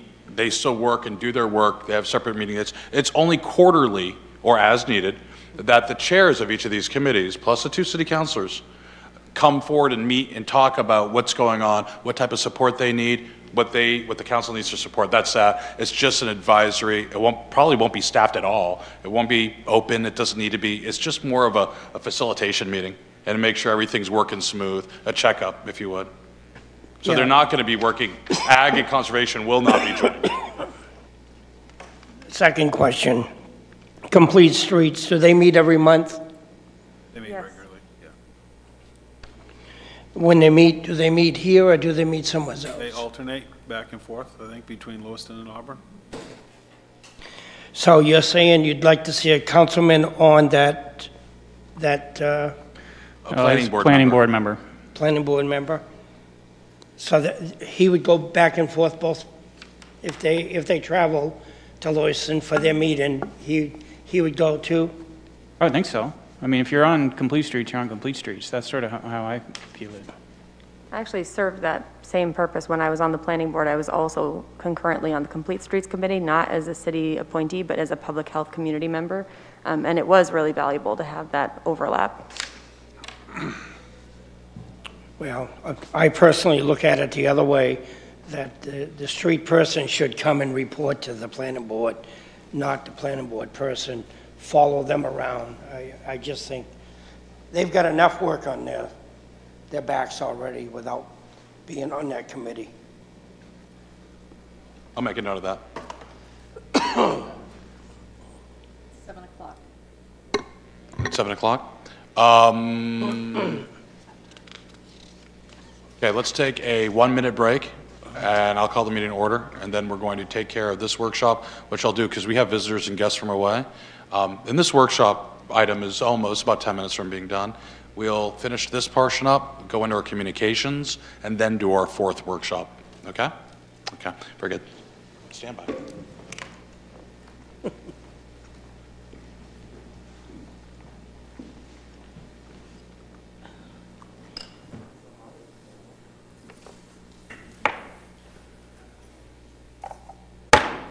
And now, excuse me, I'll now call to order this meeting of October 19th, 2020. Please join me in the Pledge of Allegiance.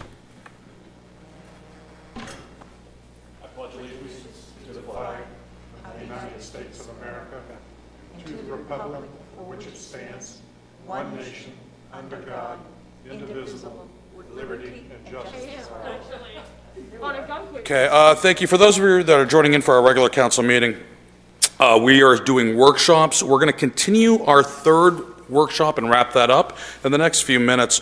Then we're going to move on to some regular business, city council business, and then back to our 4th and final workshop of the evening.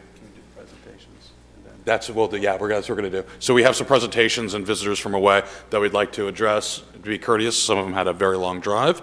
And then after that is done, then we're going to come back to our workshop. Okay? So let me get back over here.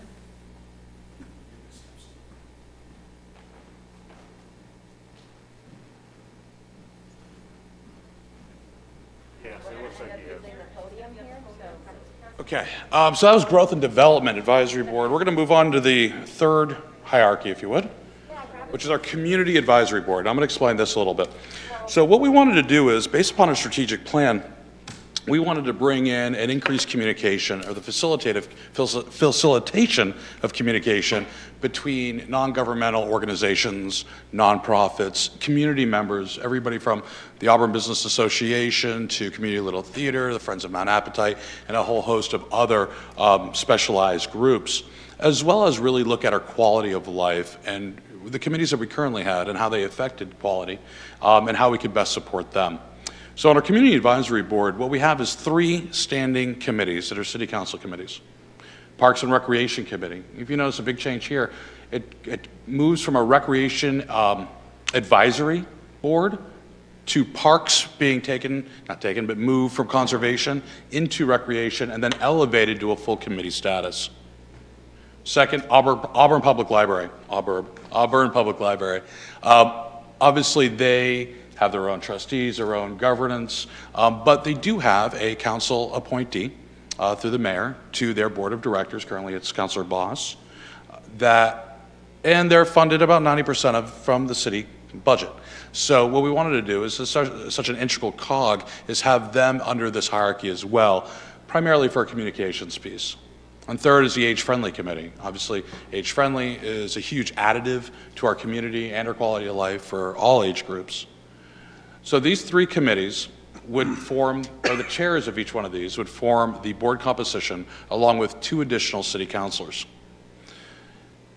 At that point, that board will meet to help with, just like we said before, with the other boards, but facilitation of communications back and forth, directives, information, whatever the case is, they're there to support. But this board also acts as a sounding board or a communication pathway for all of our other NGOs and other nonprofit organizations within the city. For example, if the Friends of the Corner Park off Davis Avenue came and said, yeah, we'd really like some help beautifying our corner park, they would start here and talk to this board, talk to the councilors, talk to the other chairs of the board in order to see what the feasibility of it was, help them down the path of our CDBG grants, facilitate communication, or maybe put something in the budget and propose that out with the city manager to the council next budget season. So this is really kind of a clearinghouse and a repository for information, all about quality of life.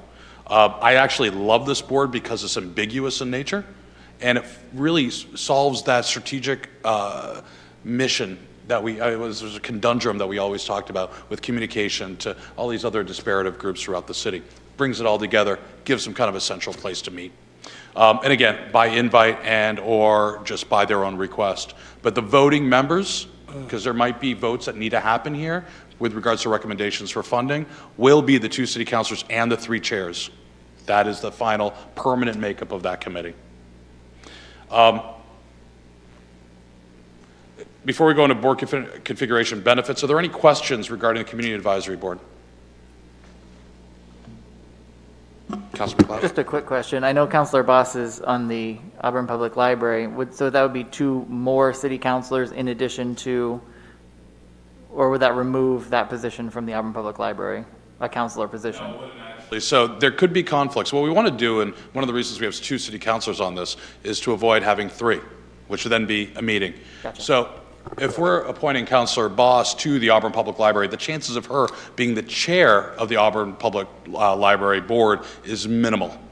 And if she was, and she was also appointed as a city council representative to the board itself, I would highly recommend to Councilor Boss that she'd have another alternate represent the chair in her stead. That way it would give probably a little extra voice to that board from the library standpoint. So no, it's not meant to take away. It's only meant to complement and deconflict the potential to have multiple or 3 councilors on one board at one time. Questions?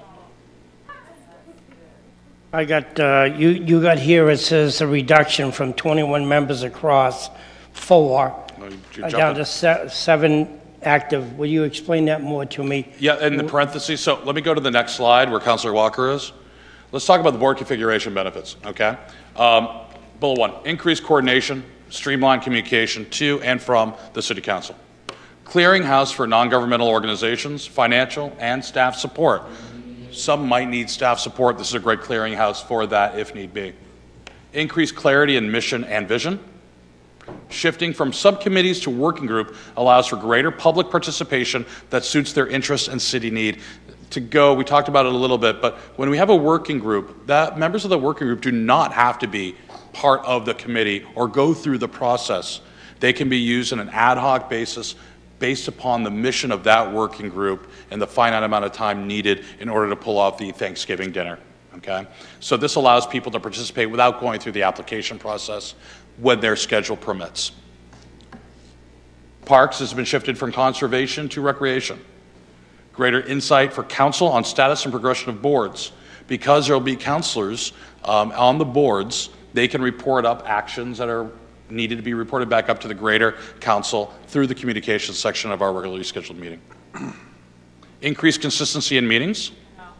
Reduction of 21 members across 4 committees to 7 members, acting on behalf of 3 committees and 1 subcommittee. That's just in the regulatory process. The first slide that we looked at, Councilor, just there.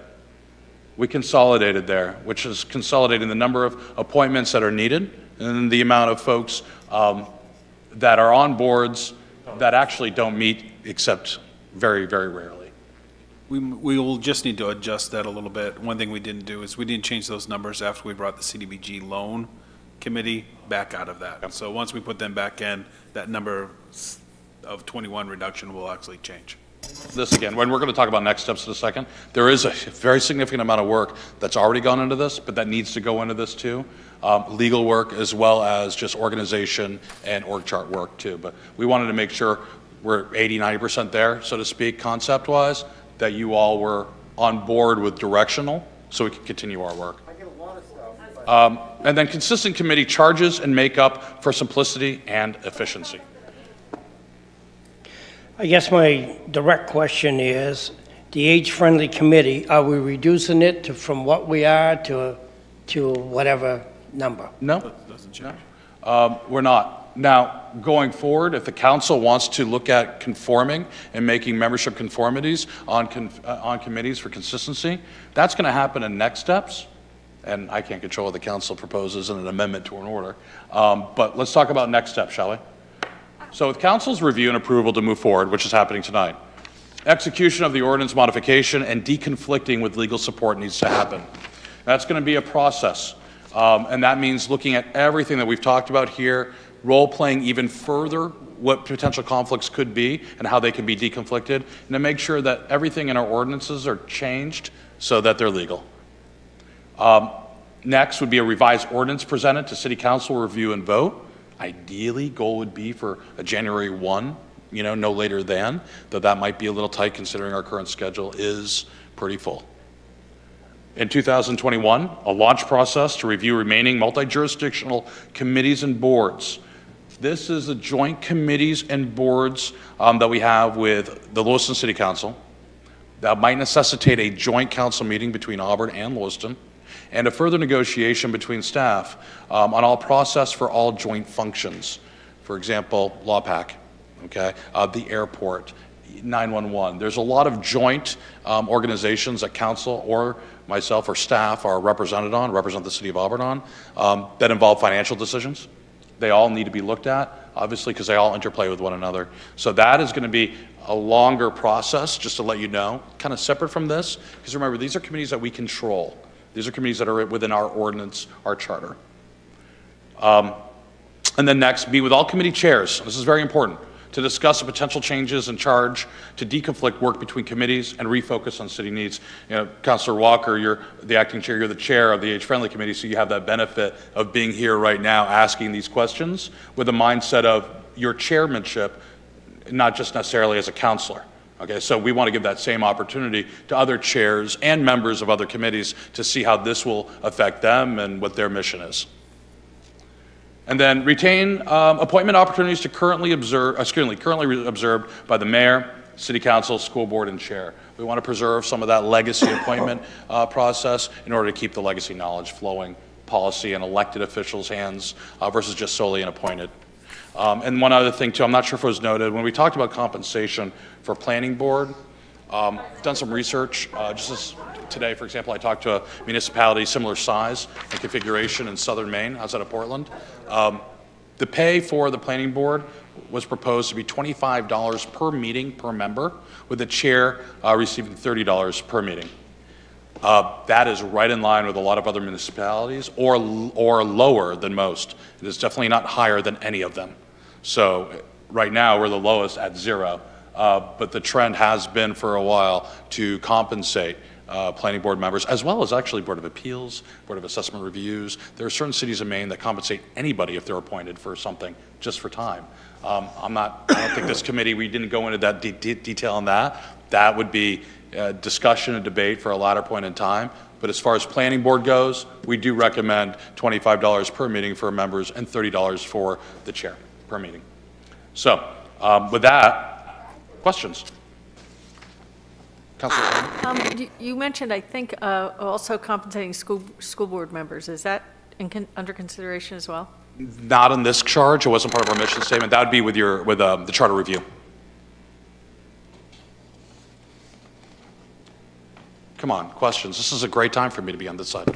I just had one question about the Community Advisory Board. Is there room in there for a school committee member as well, or does that also be a staff-to-staff type thing? Because I think that community involvement, or excuse me, the Community Advisory Board would also have a lot to do with the school and the quality of life type issues. I'm sorry, I'll turn that over to Councilor Gary or Matt or Councilor Boss. Thoughts? I mean, I think it's a great idea. I think we should add it to the list of things that we consider. And of course, you're going to have to talk to the chair of the school board as well on that too, but there's definitely some synergy there. Any other questions? None? I had one more question. Of all the consolidation we're doing, are all of those currently filled vacancies? Are all those currently filled seats that we're going to be eliminating if we go through with this? Or how many are not, if you know? Talk about well, we'll turn over to Sue here to answer that if we can, but Matt, you had a really good idea, and if you want to talk about how that would move that evolution once it's approved, if you would, yes. Right, yeah, that's what I'm looking for. Yep. So if I remember what came out of my mouth, good. Apparently it was well reasoned and thought out.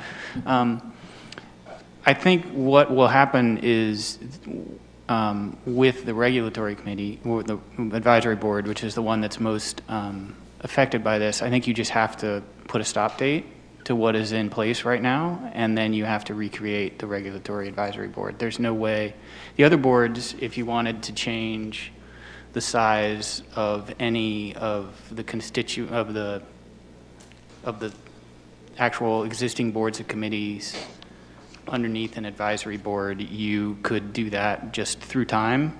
But since you're creating a single entity and absorbing the functions of others with that regulatory board, you will have to, at some point, just say, okay, now we're creating this board, which means you have to end the other boards. Gotcha. Thank you. Any other questions? Yeah, could you tell me, with all the adjustments that you think you've done here, how many boards have you reduced, or what is the time you've saved for the councilors that are on these boards already? I don't see, personally can't see where you saved a hell of a lot of time. Well, then you have to just look a little bit deeper in something that doesn't affect age-friendly. Let me explain. You're going to love this one, Councilor.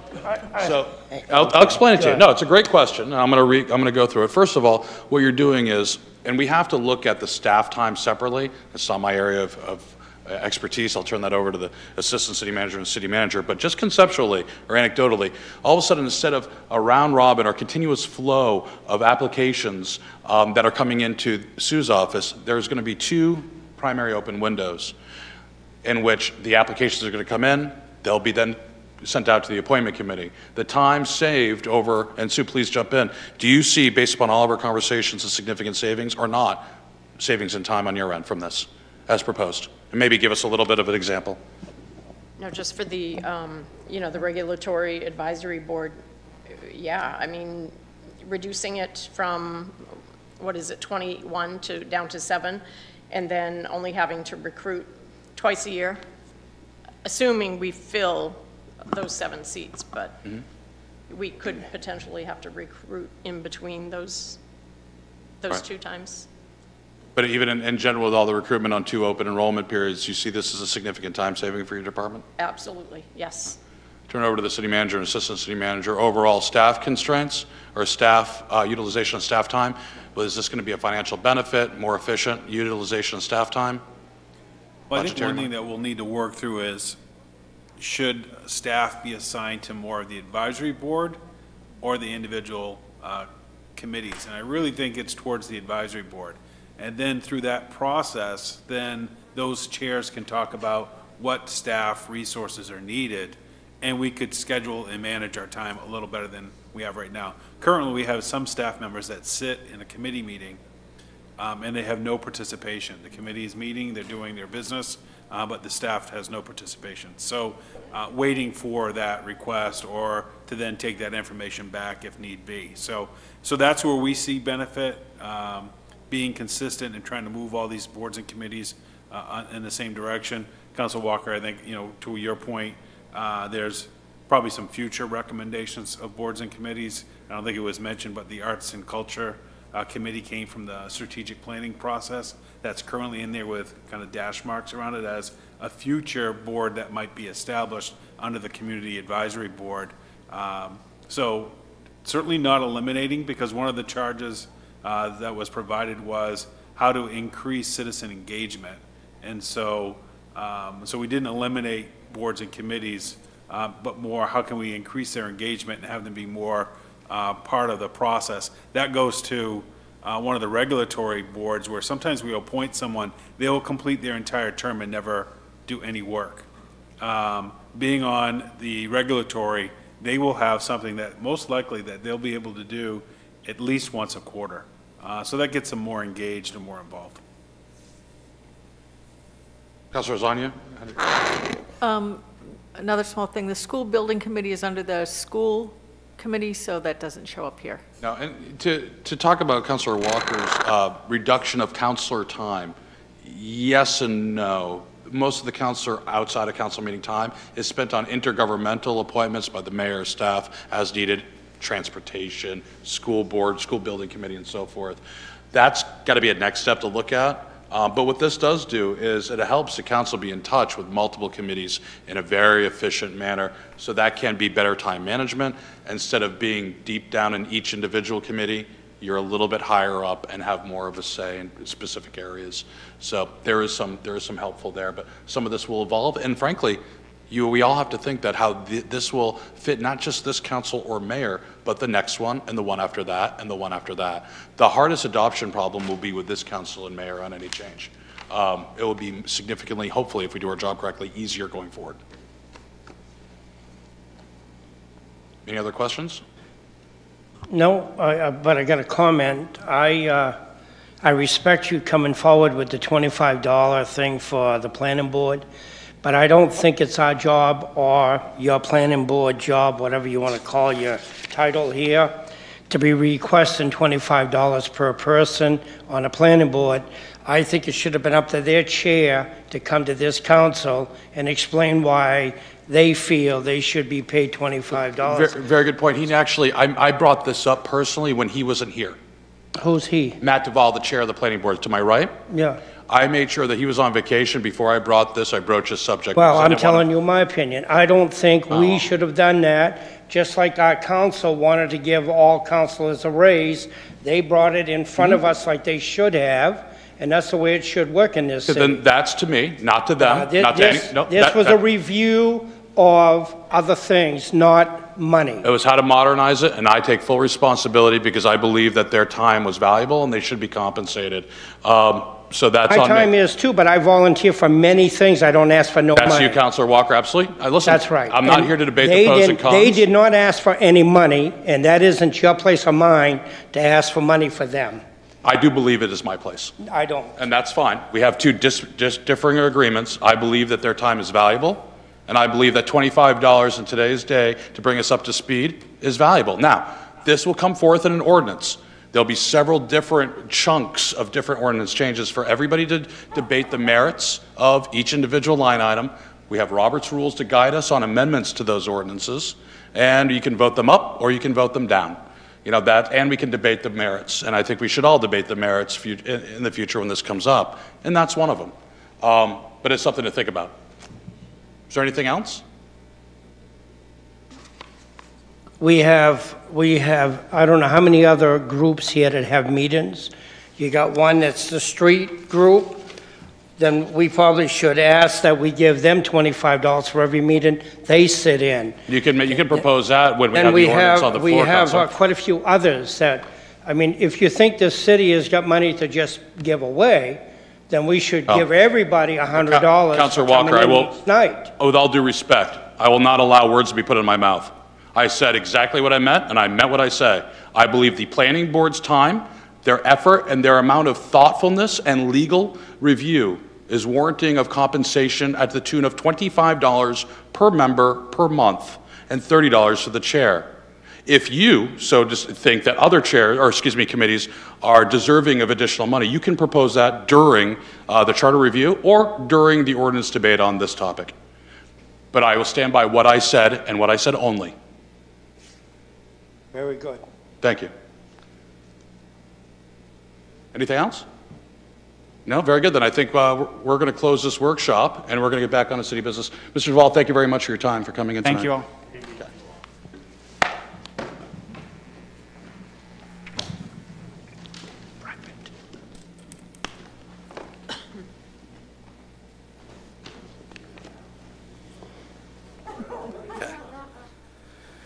Okay, moving on. There are no consent items on tonight's agenda. Next, we have the minutes of the October 5th, 2020 regular council meeting. Are there any corrections? None being, I'll entertain a motion to approve the minutes of the October 5th, 2020 regular council meeting. Second. Motion by Councilor Milks and a second by Councilor McLeod. I'm going to ask for a show of hands, or excuse me, a vote by a show of hands. All those in favor? Unanimous, vote of 7-0. Next, we're going to move on to communications, presentations, and recognition. First, we have a Maine Town and City Managers Association, or MTCMA, award presentation. For this, the city manager and myself will go across to the community room for this presentation. Council, you can watch on the big screen right here, and I believe you'll be able to hear us and everything as well, okay?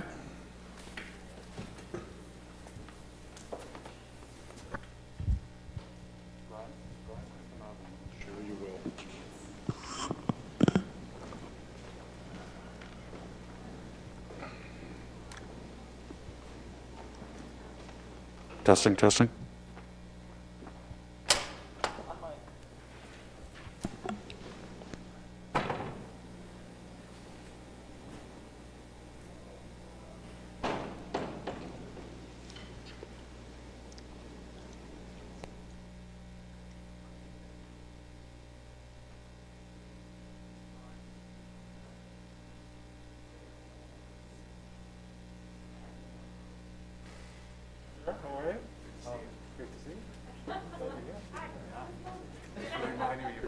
Oh, look at that.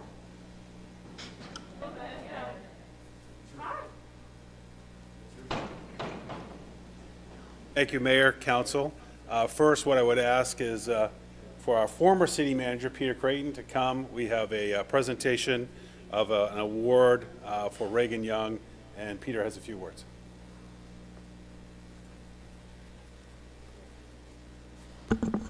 Thank you, Manager Kroll. Very nice to see you. I don't see you often enough these days. I don't see a lot of the folks that I was comfortable and happy to see on a regular basis.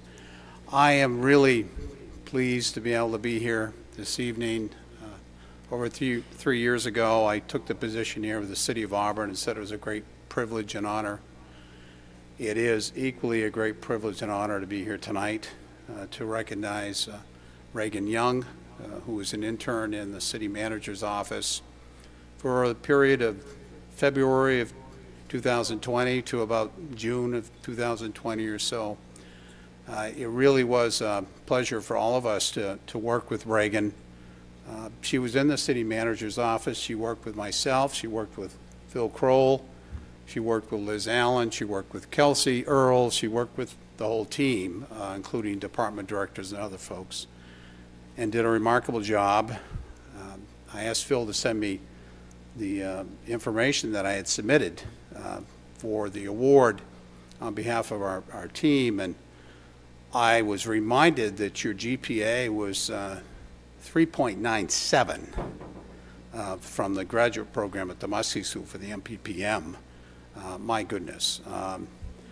You parents must just love watching your daughter as she grows and matures, and the things that she does are remarkable. She was the person who wrote a report on the recycling program, did a wonderful job, worked with Phil on that and other folks. She also helped us establish a more formal program for our internships in the future, and also an internship program that the city is hoping to launch with the high school for both Auburn and Lewiston, and was involved in a lot of ways. Participated in our leadership team meetings, and she was well accepted by everybody on the team. So it's great to have you here, Reagan, and to be able to recognize you. I know that the mayor and the city council all appreciated the work that you did, and we certainly know that we need young people coming into the profession of public administrators. I'm grateful to have a number of my colleagues here from the awards committee who made a great decision in selecting you for the Edward F. Dow Scholarship Award. I know they're going to make some comments in a moment. We have here Rhonda Irish, who is the incoming president for the Maintown City County Management Association. Andy Hart, who's the outgoing president, and Ryan Pelletier, who serves on the board, past president of the Maine Municipal Association, is a county administrator from Aroostook County, where I grew up, and Scott Morelli, who's an active member of the board, who's the city manager of South Portland. So I'm really pleased to see all of you here. And at this point in time, I'm going to turn the mic over to Andy, I think, for some comments. Andy Hart.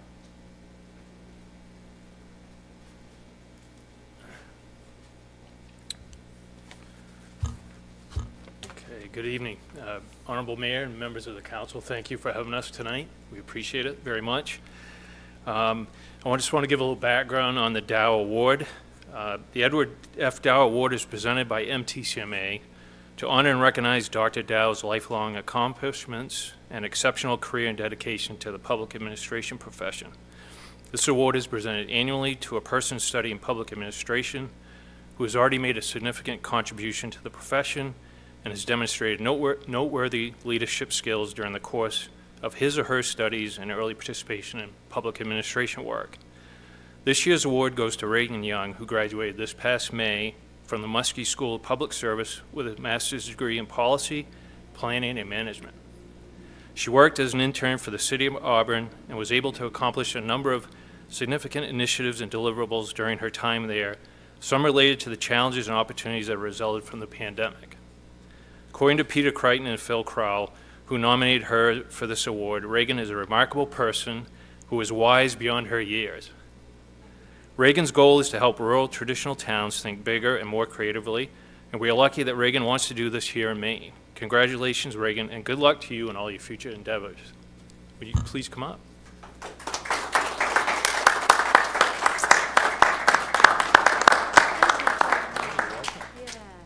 So I'd like to read this special award for you. It says Maine Town, City, and County Management Association, Dr. Edward F. Dow Student Award, presented to Reagan Young, a future leader in the public sector of government and in recognition of her noteworthy scholastic achievements in the Maine School of Public Service, October 2001. Congratulations. Thank you so much.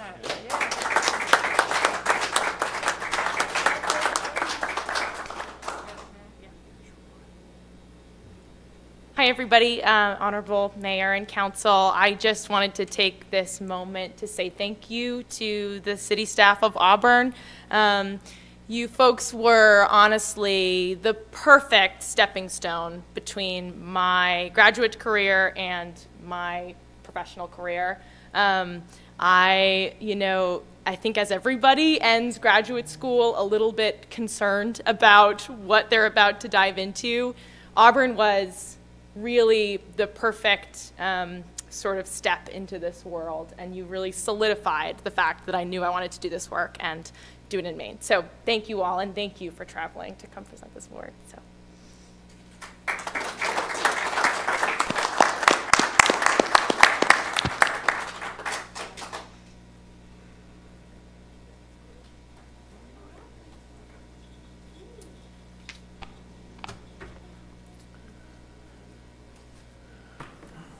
Okay, if I could have Rhonda and Ryan and Scott come up, please. So since Peter stole my thunder to introduce my co-board members to the right, I don't have to do that now. I just would add that I appreciate Peter correcting the title for our association. He left the most important county part out. And I just wanted to mention my day job, I am currently the president. I have 10 days left for Maine Town and City Managed Association, and then Rhonda will become the president. I'll be the past president. During the day, I'm the county administrator for Knox County and Rockland. So I was in municipal government for quite a few years prior to that, so I do have a mix of both, and Peter can relate to that because he has as well, and I appreciate all the wisdom and good words you've given me through the years as well. So without further ado, I'd like to have Peter come up here, please, so we can present him an award. So if you'd come up.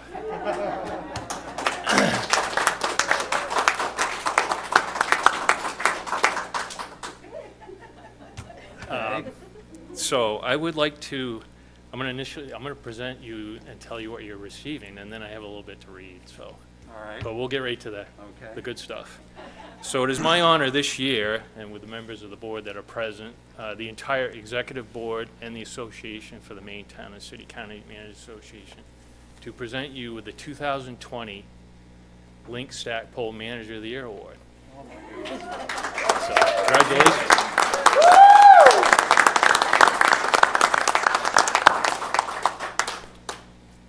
This is why I didn't get that much information. Okay. Yeah, I need that one. Sorry. This is the one after. You're actually getting a twofer tonight. Oh. Rookie of the Year? Nope. So I'm going to read this one first. So this says, presented to City of Auburn in the recognition of Link Stackpole Manager of the Year, Peter Crichton, by the Maine Town, City, and County Management Association, October 2020. Thank you. You're welcome. Congratulations.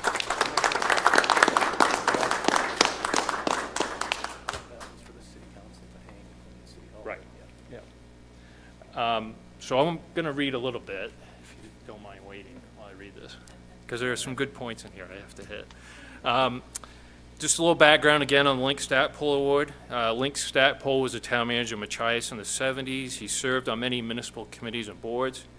He was highly respected and admired for his dedication to his community, his management abilities, and his overall contributions to the profession. Each year, the Link Stackpole Award is given to someone who exemplifies those same ideals. And then I'm going to go on a little bit about Peter to give you some background on his career.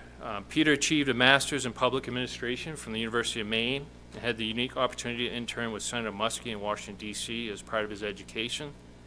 He credits this opportunity with his education to pursue municipal management as his life's work. He viewed his education at UMaine as a critical foundation for his work, and as a result, he has lobbied the university to retain the public administration program so that future municipal leaders will be able to access proper training in public management. Peter has dedicated 35 years of his life to public service, starting his career as the first economic community development director for his hometown of Mars Hills in Aroostook County. Moving south was next for him, and his position was public works administrator, then assistant city manager for Lewiston, serving the city for 10 years. From there, he was administrator for Cumberland County for 18 years. And he concluded his career spending the past 3 years as Auburn City Manager. Peter retired at the end of June. In addition to the significant contributions Peter made to the organizations he worked for, perhaps his greatest impact has been his tireless dedication to provide encouragement to Maine's future municipal leaders. In addition to working hard to maintain and grow UMaine's public administration program, he has served on a national, state, and regional initiatives to develop young leaders. As a board member of the USM Muskie Institute, Peter has sought opportunities to match master's program candidates with internships in local government. He also served on the MTCMA Board of Directors, including a term as its president, and he received the MTCMA Leadership Award in 2003. It's quite an accomplishment. Peter has been a member of ICMA for over 32 years and served as chairman of the Northeast Vice Chair Selection Committee, along with membership on a number of committees and forums. Most significantly, over many years, Peter has welcomed and mentored countless individuals as they began to advance their careers in municipal government. The awards nominations submitted for Peter were outstanding, and since I can't say it better than those who know him best, I want to share some of their sentiments. These are just a few excerpts from the nominations. According to one nomination, Peter's reputation for integrity and thoughtful leadership is impeccable and widely known. His diplomatic approach to management has earned the respect of his peers, employees, and citizens alike. He's an insightful, intuitive leader who values civility and respect as cornerstones of municipal governance. And his ability to see all sides of an issue only adds to his credibility. He is an adept at building consensus, building relationships, and not only listening, but truly hearing. Another nomination stated, Peter is a compassionate and caring person, ready to find solutions to issues or problems no matter how difficult.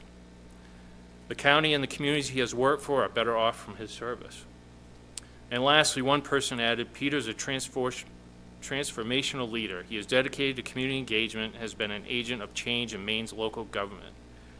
Peter consistently advocates for community involvement in every process, and he strives to ensure that everyone has a voice and place at the table. And just to sum it up, this is a quote that I actually gave to Phil as well. Peter is a humble public servant who does not seek recognition for his service, but we cannot think of a municipal leader who is more deserving of this award. Congratulations again, Peter.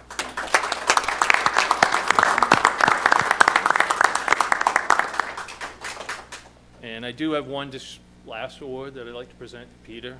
This is the MTCMA Life Membership, and this is presented to Peter Crichton in recognition of your outstanding service, dedication to the Maine Town and City County Management Association, October 2001. All right. This, Peter, is a gift from Aroostook County. I recognize the chips.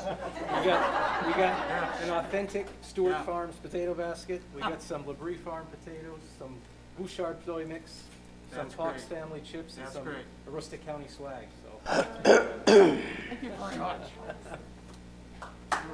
There you go.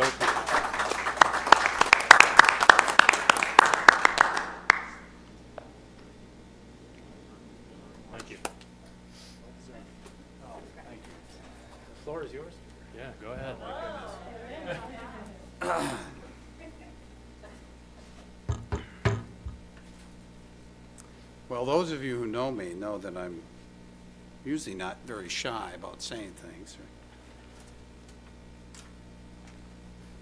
But I am really taken back by this. Phil and Kelsey and Liz came to our house to have lunch with Jen and I probably a month or so ago. We've been trying to set it up for quite a while. And Phil and Kelsey and Liz gave me a gift, which was very nice of them. They didn't have to do that. On the gift, there's a quote from Walt Disney, and those of you who know me know I love going to Disney World. I really do. And I admire Walt Disney very much for what he accomplished. And the quote is something like this. I don't know if I'm going to remember it exactly, but it's about team effort and working together. And it says, whatever we accomplish belongs to our entire group. It's a tribute to a combined effort, to our combined effort. And the mayor's telling me I'm not close enough. Thank you, Mayor, for watching out for me. This is a representation of the people that I've worked with in my career. All of us as managers, all of us in the work that we do in local government, elected officials as well, recognize that you cannot be successful without a combined effort of people who are working with you, who are talented, who are capable. There's a term that it's hard to fly like an eagle when you fly with turkeys. And it's true. I've always tried to surround myself with the best people that I can, people who are smarter than I am, who are dedicated and capable and enthusiastic and passionate, and I've been very blessed that way. With the people that I've worked with closely, and the elected officials as well. I've been very fortunate in my career. Being in Auburn over the last 3 years was a great way for me to be able to put a ribbon or a bow on my career. This is a great team that you have here in Auburn. And I miss the camaraderie and working with folks like Phil and Kelsey and Liz and all of you, Karen and Brian and all the staff, Joe, and the elected officials too. Auburn is poised to do even greater things in the future, and I expect that you will. And if there's something I can do to help, I certainly will. I appreciate my colleagues being here. I appreciate this distinct honor. I was not expecting this. And if there's something I can do to help the profession, I certainly will continue to do that as long as I possibly can. So thank you very, very much. Phil, thank you. And Jennifer, don't ever say that I'm the only one who can keep a secret, okay? Thank you, everyone, very, very much. Thank you.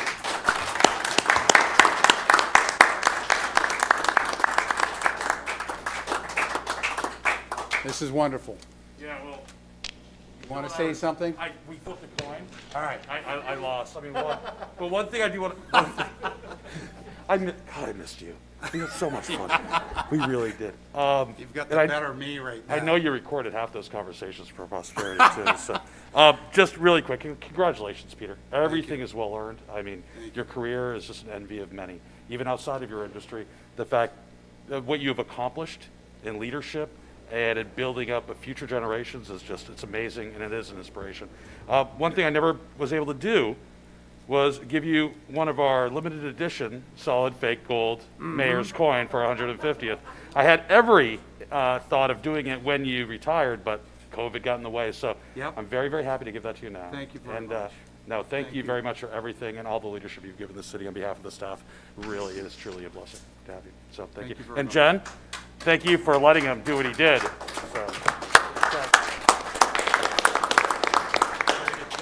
Would y'all like some pictures at this point? I'll let you do that while we move along with our meeting. If that's pictures? Okay. I'll take double. Oh, you got more? Oh, please, please, please. If I could, let me get out of your way. You need to stay back. You're going to stand? Is that if you don't mind? Okay, so I gotta make one more award because I actually made a mistake. That's the first time I've made, actually, but no, it isn't. The award that I originally read was for the city. Peter, your award is right behind you, but now I need to present the award to the mayor because I presented your award, the city's award to you. But your award's right there, so I'm going to represent this if that's okay, if you're okay with that. So this one is presented to the City of Auburn in recognition of the Link Stackpole Manager of the Year, which is Peter Crichton. This is by the Maine Town City Management Association in October 2020. This is for the city, presented to the mayor, and can be hung in City Hall to show the recognition that Peter is the manager of the year. So, or in the mayor's office. Or in the mayor's office, right. Very good. Congratulations. Thank you very much. Thank you for coming down here. Really, all of you. I mean, it's an honor to have all of you come down to Auburn and do this for Peter and do this for the city. Really, I can't express my thanks enough. And please come again later and spend money. We'd appreciate it.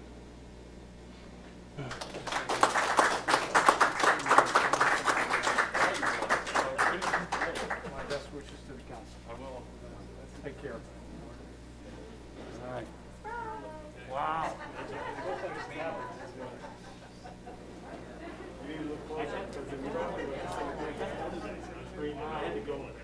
You did a great job.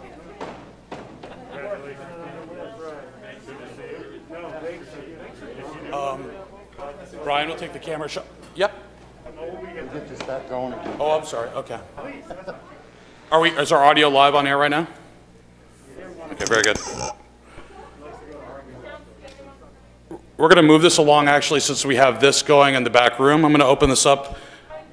Oh, excuse me. I'm going to go through council communications before we launch the next workshop. So, bear with us 1 second. I just want to make sure we get the video feed cut back over to us, Brian. So he donated $3. I'll take it. Always look up here.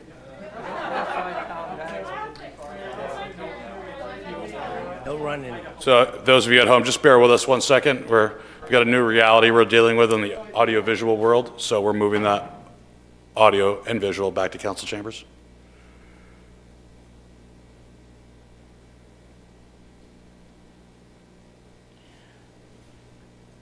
Okay, let's start off with communications. I'd like to start off with Councilor at Large Katie Boss. Do you have any communications for the city? Thank you. Councilor Walker? Yes. We're going to have Halloween in New Auburn. It's going to be at the new Anniversary Park, and it will be October 31st, 1 to 3 o'clock. Kids will come in by the bell tower, clock tower, and they will enter through the walk and driveway, the road, and they will trick-or-treat as they exit out into the huge parking lot next to Broad Street. Also, we are going to put on the age-friendly committee. Are going to put on a Thanksgiving dinner again this year. It will be a stop and go. You'll have to call in your orders. It's going to be, of course, Thanksgiving Day, November 26th. But you only have until Friday, November 20th, to call your order in for your dinner. Now, your dinner will, be a total Thanksgiving dinner, but just so you know, and you don't get upset with us, we are not going to do desserts this year. We just feel that it's more than we can take on and package up. But all you have to do is give us a donation of any amount you want and call in, please. Your donation will be the day you pick up your dinner. Take it home. You can order more than one. You can order for a whole family. But again, Thanksgiving, register with the recreation, and they'll give you an extension once you call down there. So just call the city line and please order. And we're only going to go up to 200. At 200, we cut it off. So if you want a dinner, please order it. You can start ordering tomorrow if you'd like. Thank you very much. Councilor Milks? Not reports, communication, right? Communications. None. Not reports. None at this time. Okay, very much. Councilor Lasagna? Nothing at this time. Councilor McLeod? Nothing yet. Councilor Gary? Mr. Mayor, the city's grab and go program is going strong. If anybody that's a senior or family needs some groceries, give the rec department a call. And if you're a senior, talk to Jamie or Sean, and they'll fix you up with a box. We've helped many seniors get the food that they need, as well as families, and I can say that the meals that I have been delivering, or the boxes rather, have been greatly appreciated. And they wanted me to give a special thanks to the team that puts them together and for the generosity of the city for letting this continue. Councilor Carrier? Nothing at this time. Bring it back to myself. There's two communications I'd like to make. First communications is on our next meeting, I'll be presenting to you an order that will take revenues acquired by the city from tax acquired properties after fees, back taxes, administrative fees have been assessed to that, the delta to go into an enterprise account. The enterprise account will be dedicated towards eliminating or helping those that are economically disadvantaged remove blight from their property. So instead of the money going into the general fund, the money will go directly to an account that will help property owners within the City of Auburn at the direction of the city manager and economic and community development with regards to distribution of that. That order will come out next meeting, so we can look at that. That is the case, and it's something that came to me through talks with constituents about what do we do with that extra money on top of the minimum. For example, if we put a minimum bid for $20,000 for a property, but through sealed bid process, that property brings in $50,000, where does the additional $30,000 go, the delta?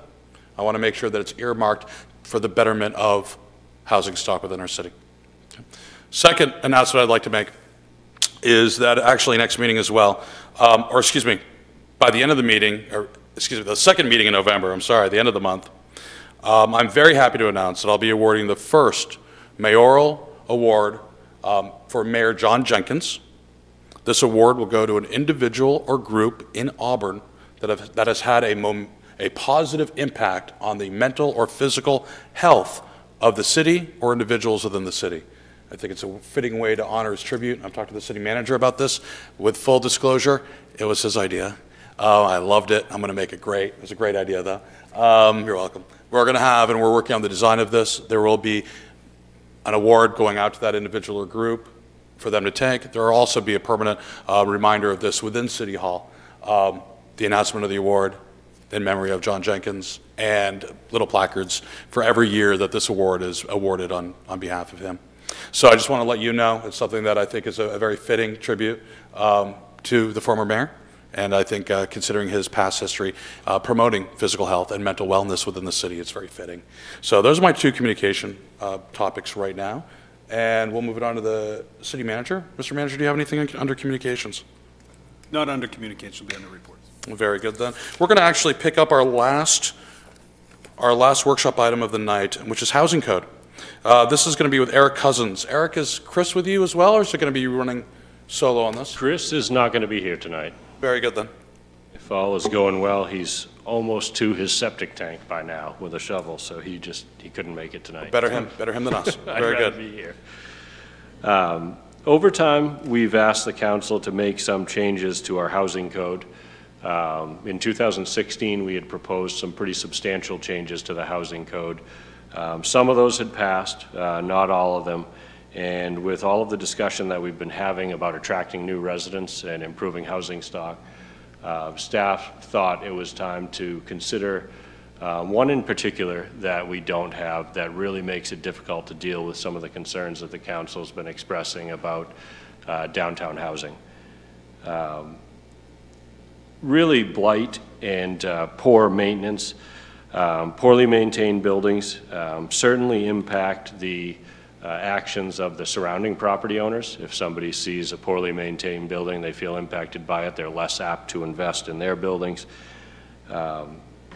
Poor housing quality makes it harder to attract residents to a particular neighborhood and reduces demand for people to move to that neighborhood and really kind of spirals and contributes to a downward falling condition in the neighborhood. One building by itself does not sit there without impacting surrounding buildings.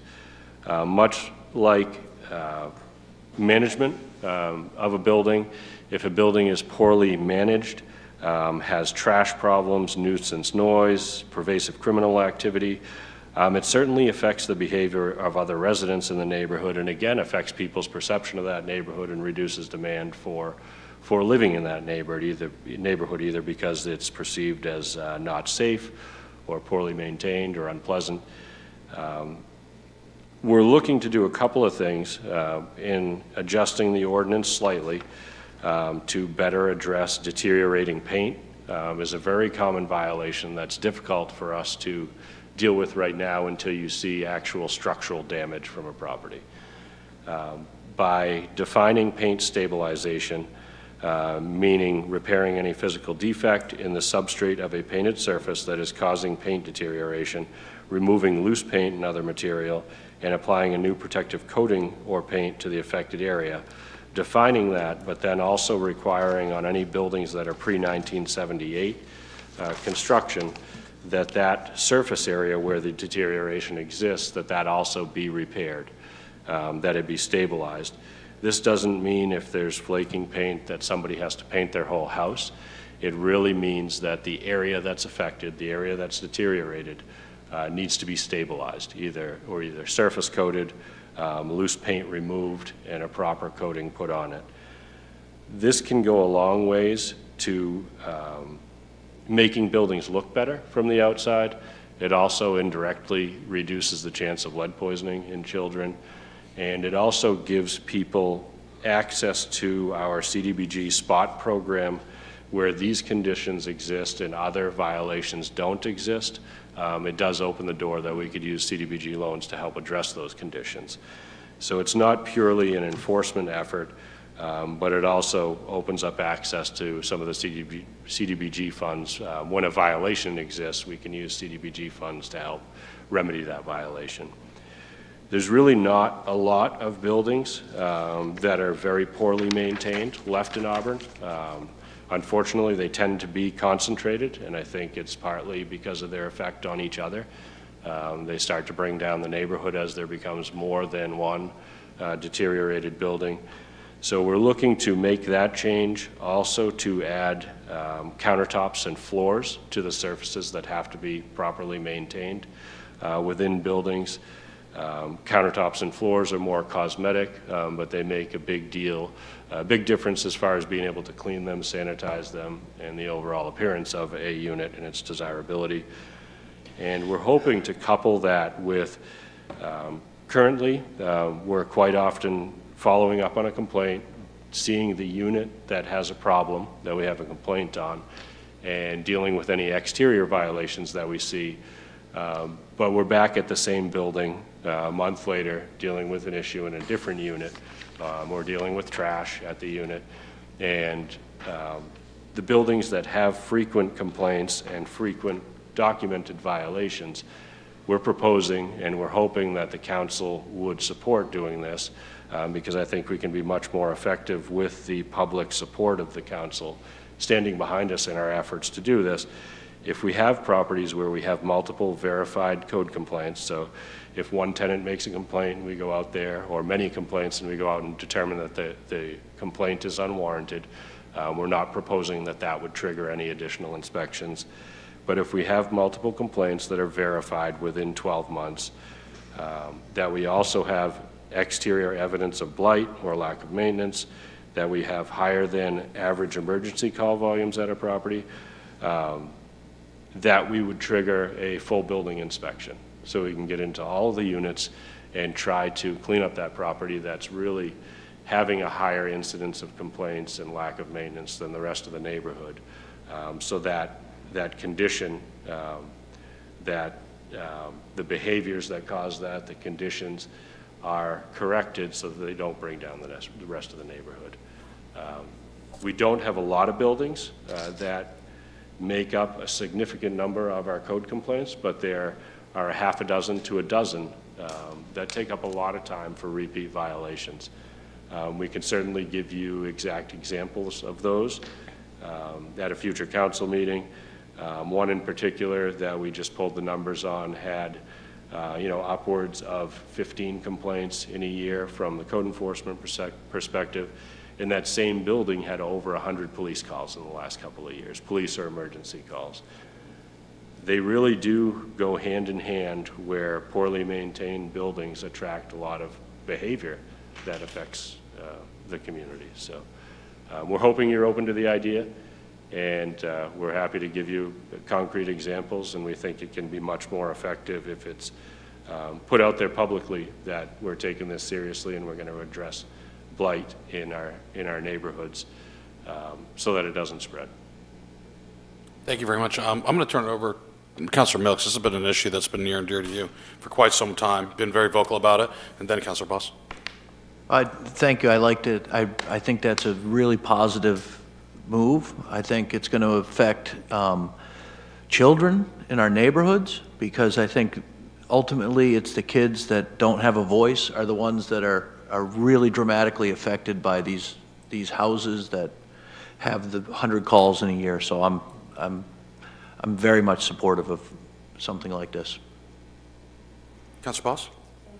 To also voice my support for these changes that have been proposed. I think it's really critical for the health and wellness of the community. And then also I think it's a really prudent approach to dealing with properties that do have multiple calls and that are taking a lot of staff time. Like, get at the root cause of the issue, find out what's happening in that building, and make improvements that are needed. So I'm fully in support of what's being proposed, and thank you for these changes. Councilors? I'm sorry, Councilor Zani? Sure. In terms of paint stabilization, you mentioned lead. Is there some aspect of this where code would be looking specifically for lead to make sure that, obviously not doing an abatement, but that is contained through new paint?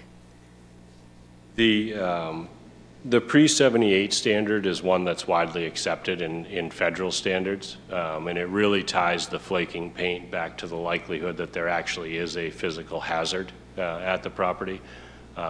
It's harder to say that in a post-78 building that isn't likely to have lead. So we looked at a couple of different standards. The last time we talked to the council, we didn't differentiate between that, and there was concern that we would find some flaking paint and make somebody paint their whole house, and that there really wasn't a hazard, but it was more of an aesthetic issue. So we've tried to sort of incrementally to address the safety part of it by just limiting this to pre-78 housing, which most of our downtown is pre-78 housing. Much of our housing stock in the older neighborhoods is pre-78. So I think it addresses the majority of the problem, and it's truly the properties where the lead paint is a hazard for somebody, a health hazard. And it's not a lead, you don't have sort of a lead safe protocol, you just want them to paint over what is there. So in pre-78 housing, there's a limited surface area that can be done without a lead safe renovator being present. We'd have to look at each case. There will be cases if there's widespread deterioration where it does require a lead smart or lead safe renovator to do the work, and we can detail that a little bit more if this comes back for an actual decision with the council. Another question, in terms of absent landlords, will there be good records? I'm assuming that these are probably not owner occupied, many of them. Maybe they are, but in terms of making. Yeah, we can pull the top 10 code case properties and run those through an address check for emergency services as well. None of the ones that we've been dealing with lately that will be on that list are owner occupied. Yeah. So I think it would be unusual to have one that is owner occupied that is both poorly maintained and has rental units. And do you feel the city has pretty good contact information for these folks? Because that can be difficult at times. The most challenging ones are the ones that are going through a foreclosure. We're dealing with one right now. We finally were able to reach the property owner of record. They haven't paid their taxes for over 10 years. They thought the bank already took it. The bank hasn't foreclosed on it, but it's been paying their taxes. And it's difficult to get action in that case. So we may be in front of you with an approach that puts the bank under pressure to either foreclose or give up the property. And one last one, I really appreciate what Councilor Milk says about the children and making sure that as this moves forward, that there are some resources or some kind of guidance for families with their children if there are evictions or the housing is unsafe. When we, it's always, I'm sorry, Councilor Walker, you first. Yeah, it is. I agree with Eric on everything he says. I just want to be very careful that if we're walking into a house that may be owned by a senior citizen that can't afford to have these things done, that in the end, even if she can't borrow money from us or whatever, that it doesn't come to the point where you either fix that front porch or you're out of the home. I don't want us to get into that kind of a push. So we got to be very careful, I think, how we approach. And right now, I know most of it is, like you said, it's not that. But if we get into one or two, and I can think of a couple that are out into the country area that you may not want to walk on their front porch to get in, but, and most of them live alone. So you're not going to get money from people that are only getting $600 a month and trying to make a living from that. I think, and Councilor, that's the reason I wanted to talk about that communication piece on using the excess from tax-acquired property sales in order to put that into a fund to help those who are economically incapable of fixing blight on their property address those blight concerns. It actually helps them from a health and safety standpoint. It also helps them post-retirement to increase the value of their home in case they do need to liquidate that to put themselves or to take care of themselves in those later years. And I think we need to look at that. I think if we look at probably what's going to be in there, it's going to be enough to kickstart this program for the remainder of this fiscal year. But it's something that we might want to fund or substitute in as, because when you own, and to segue in, when you own a problem and you're calling it out, you own that problem, and hence you have an obligation to provide solutions. We are implementing, if we pass this and take this on, we be implementing a citywide standard of aesthetics. And when you do that, you are obligated to provide the resources, or at least the knowledge of the resources, in order to be in compliance. Okay, when we come up to a situation where there is no rational or legitimate way for someone to be in compliance, and then we're put into a position of cause and effect or penalties. And to Councilor Walker's point, what are those penalties? How do they look? What do they look like on paper? Are they accruing?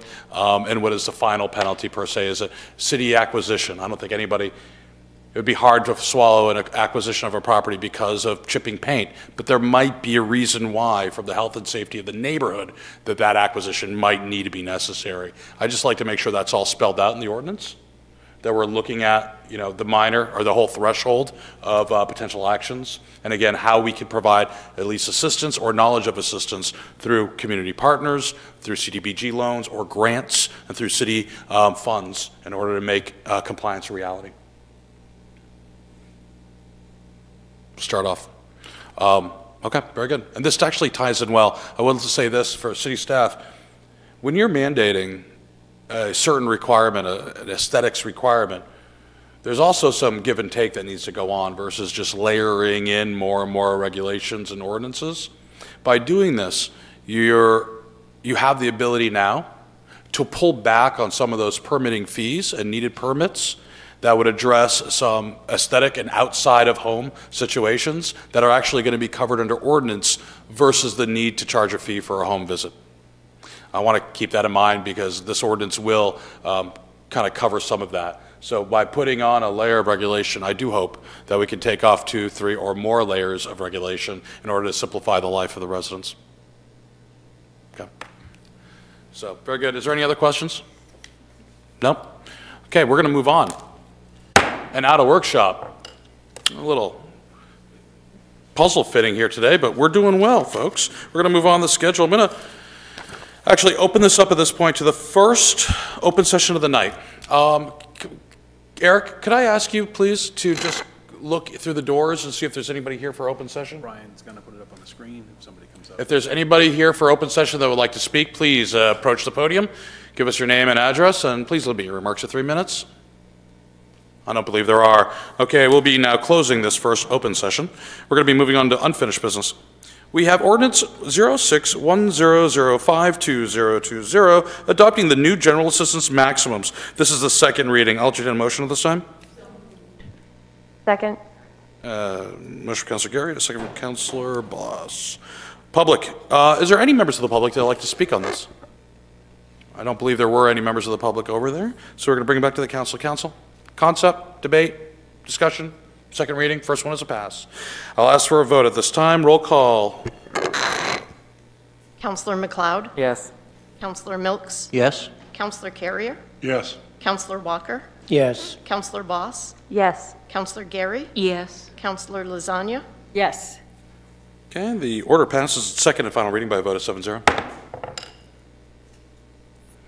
Now on to new business. Temporarily suspending the sign ordinance. It's order 124-10192020. Temporarily suspending the temporary sign ordinance. I'll entertain a motion at this time. So moved. Second. Councilor McLeod, second by Councilor Walker. I'll have this up to the public. Is there anybody in the public that would like to comment? None being, I'll bring it back to the council. Council, any debate, concern? Councilor Lasagna. Just a question, in some of the pictures that we showed of signs, some of them were sort of sagging and hanging down. I mean, do we get concerned about that? I appreciate that we need to let them go longer, and I appreciate the parameters that you've laid out and how important it is, but there's nothing about just general appearance. I think at this point during the middle of a pandemic and a crisis, I think communication is paramount importance. Second would be followed up with keeping their business going. Third would probably be signs. I don't want to dismiss what you're saying. Okay. I agree, but I'm wondering in the grand scope of things if it's going to be that critical. Yeah, we would still monitor if there's one that's a maybe a sightline issue for traffic. Those ones that we would still pay attention to and speak to the owner, but certainly no enforcement action on that. Thank you. Any other comments from the council on this? If not, I will ask for a roll call, a vote by show of. No, is this a roll call? No, show of hands. All those in favor? Opposed? None being? Passes 7-0. Next, excuse me, we have ordinance 07-10192020. This is a first reading. And the public hearing on this item will be held on November 2nd, 2020. This is amending Appendix A, fee schedule for delegated review of traffic, stormwater, and site location of development permits as proposed by staff. Do I have a motion? So moved. Second. I have a motion from Councilor McLeod, a second from Councilor Carrier. I'm going to open this up to the public for comment. Is there anybody in the public that would like to comment on this first reading? None being. I'm going to bring this back to the council. Council, debate, discussion. Information's in your packet. I just want to say I think it's a great idea that we're staying well below the state charges, but still allowing expeditious service to people who want to build and open businesses here, residents. Yeah, I'd like to say we did a site visit today for New Image Awning over on Merrow Road, corner of Merrow and Hotel, going through a tremendous growth. Nothing but positives about the City of Auburn, though they did mention that it would have been helpful on just a very weird sense. They got approval for a huge expansion and then decided after approval they wanted to expand even further. And that had to go through the entire process again, which took around 30 to 35 days. We can probably address that. It's a really good site, but the point is that 30 to 35 day window pushed him out of construction season. So it just delayed it by a few months on that expansion, which also delays the hiring of additional staff. Not the end of the world, but it's something to keep in mind that 30 days is a huge deal, especially in Maine, with construction and seasonality. So, positive move. I think this is going to be blasted around the state in New England. It's the most business-friendly city in New England. Sounds good. Good tagline. We'll work Liz on it. Okay, very good. I'd like to ask for a vote. Or any other comment on this debate? None being? Show of hands. All those in favor? Point of order. Is this a roll call? Yes. Roll call. It's an ordinance. Oh, I'm sorry. You would have. Yes, my notes were wrong on that. Can I have a roll call vote, please? Yes. Councilor McLeod? Yes. Counselor Milks? Yes. Counselor Carrier? Yes. Counselor Walker? Yes. Counselor Boss? Yes. Counselor Gary? Yes. Counselor Lasagna? Yes. Order passes unanimously, vote of 7-0. Fair enough. Which gets a bye. I'd like to open this up to the second open session of the night. Members of the public are invited to speak to the council about any issue directly related to city business, which is not on this agenda. Please, I'd ask you to say your name and address and limit your comments to 3 minutes. Is there anybody in the audience that would like to speak tonight? If so, just please go to the podium. I don't believe there are any. I'm going to close this. There are none. I'm going to close the second open session, and we're going to move on to reports. First report, Mayor's report. It's been busy around the City of Auburn. I will say that we are negotiating, and I'm working with a lot of my peers, other mayors around the state, the National League of Cities, as well as the White House and the administration, specifically the Department of Intergovernmental Affairs and the governor's office, looking at how CARES money is being utilized, what additional pockets of money there are, and the deadlines that are looming both at the state level and at the federal level, and what those really mean. There will be lots of last-minute decisions, exemptions, modifications, and rollouts between now and November, and specifically before December 20th. So I know city staff is on this. We're looking at it from a policy standpoint as well. I've had several businesses reach out to me directly for clarification on specific rules and how it would affect their Auburn business. Please keep doing so. Reach out to me. I was in this one business's example. They reached out the evening before. By 10 o'clock the next morning, I had answers from the governor's office that were good. So please keep reaching out, and we will work our best to facilitate an answer for you. So that is my report. City Council reports. We're going to start off on the left. We'll start off with Councilor Carrier. The airport had a board meeting the first of the month, and basically what it was a review is of our business activity and what we're looking for in businesses, future businesses for the airport area. Several suggestions in regards. The hotel was brought up again, truck yard, truck wash, utilization of the space that's out there, trying to think of the best ways to turn the airport into a little bit more of a moneymaker and be more self-sufficient. We're looking at that, and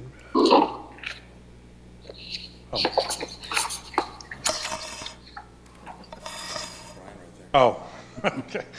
I'm hearing noises. And we went over that and just getting some ideas from the other board members. As far as the school committee, the real update that we got this in the last 2 weeks has been that the second round of CARES money has come out, CRF 2. Again, it had the criteria that we had to have the money spent by December 31st, which limited us to what we could actually get in hand. So the end result was that the school committee bought all new computers for the high school, which will give us all new computers all the way across the city now, all grades. The second item, large item that we bought is 2 of the buses were already in purchase. They have bought another 2 buses, one of which we already have. The other one should be here this week. We bought 5 new vans. Utilizing the vans for food delivery and things was a little rough. So purchasing these new vans made it a little bit easier to get the food deliveries set up. One of the vans will be a cargo van, which will make it easier to pick up the old computers, which we will be turning around and selling those. So the new bus turn will be done, started and be done by December 31st at, I'm going to say it wrong, Washburn, I think. And that was the other money that was spent. There was a little bit of money left over because the grant was actually more than the 2.9 originally that they had told us about, but it looks that we will have all the money spent. Just a point of reference, if you sell the used laptops that you've replaced with new laptops that were funded through the CARES Act, the revenue that you gain from that sale has to go back to the federal government or be spent on an appropriate CARES Act item. If that isn't going to happen, I'd highly encourage maybe Well, we were talking, the discussion was that depending on when we're able to sell it back, is that we would buy further software for the kids. The superintendent had looked at software in areas where our test scores have not been exactly what we'd like to see, so they're buying additional software that will improve those test scores, which would fit within the CARES Act. Very good. That's all. Councilor Gary? Nothing at this Councilor time. Just that LATC met, and they're in the process of refurbishing the bus station at Walmart and re-adding the bench that had been removed for safety concerns. Councilor Zink? Nothing. Councilor Milks? At the sewer trustee meeting is tomorrow, Tuesday, at AvCog, 4 o'clock, 125 Manley Road. On Wednesday, the water district meeting has been moved to, it's going to be in the garage at the water district building, because where we were going to do it was deemed inappropriate for separation of church and state or whatever. But there was some... Auburn Water owns churches too? I mean, you own everything else. We were going to use a church for the meeting. Oh, okay. And some people objected. Oh, literally so a church. So we decided to move it back to the Auburn district, water district. We're pulling the trucks out.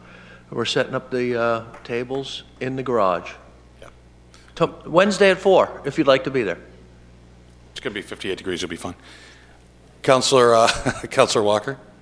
Yes, for the people that live in the area of Walton School, there's a meeting tomorrow night. I believe it starts at 6 o'clock, and it will have to do with the reconstruction of the front yard of that school.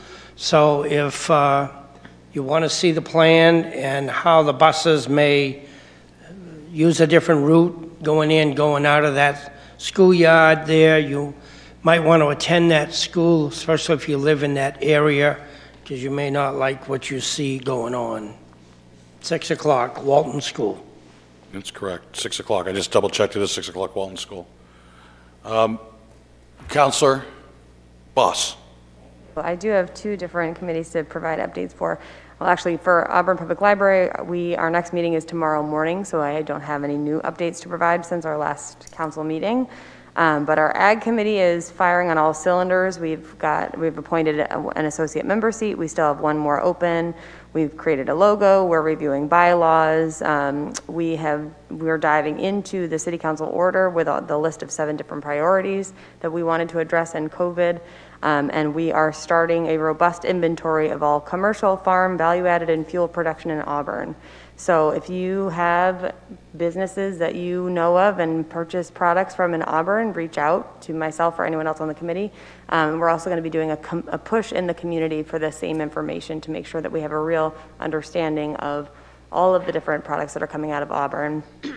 I'm also working on assessing food systems impacts from COVID and looking at projections. There are some great partners across the state who are already doing this work and reporting out. And I've also, last month, I attended the Maine Agriculture Committee meeting, which is statewide partners who are all focused on growing the agricultural economy in Maine to make sure that we are connecting our local efforts to what's happening on a statewide level. So lots of good work happening there. Very good. Did you have a second committee report? APL tomorrow morning, 7:30 a.m. Very good, thank you. Mr. Manager? Thank you, Mayor, Council.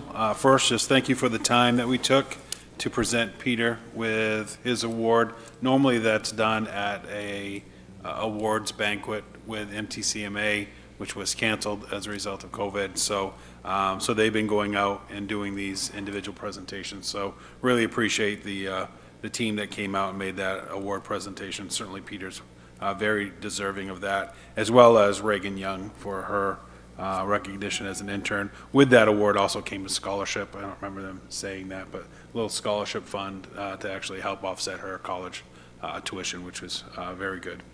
I also want to thank Don Buto, who's the president and CEO of Future Guard. The mayor made mention of this, but what a great tour we had there before the meeting.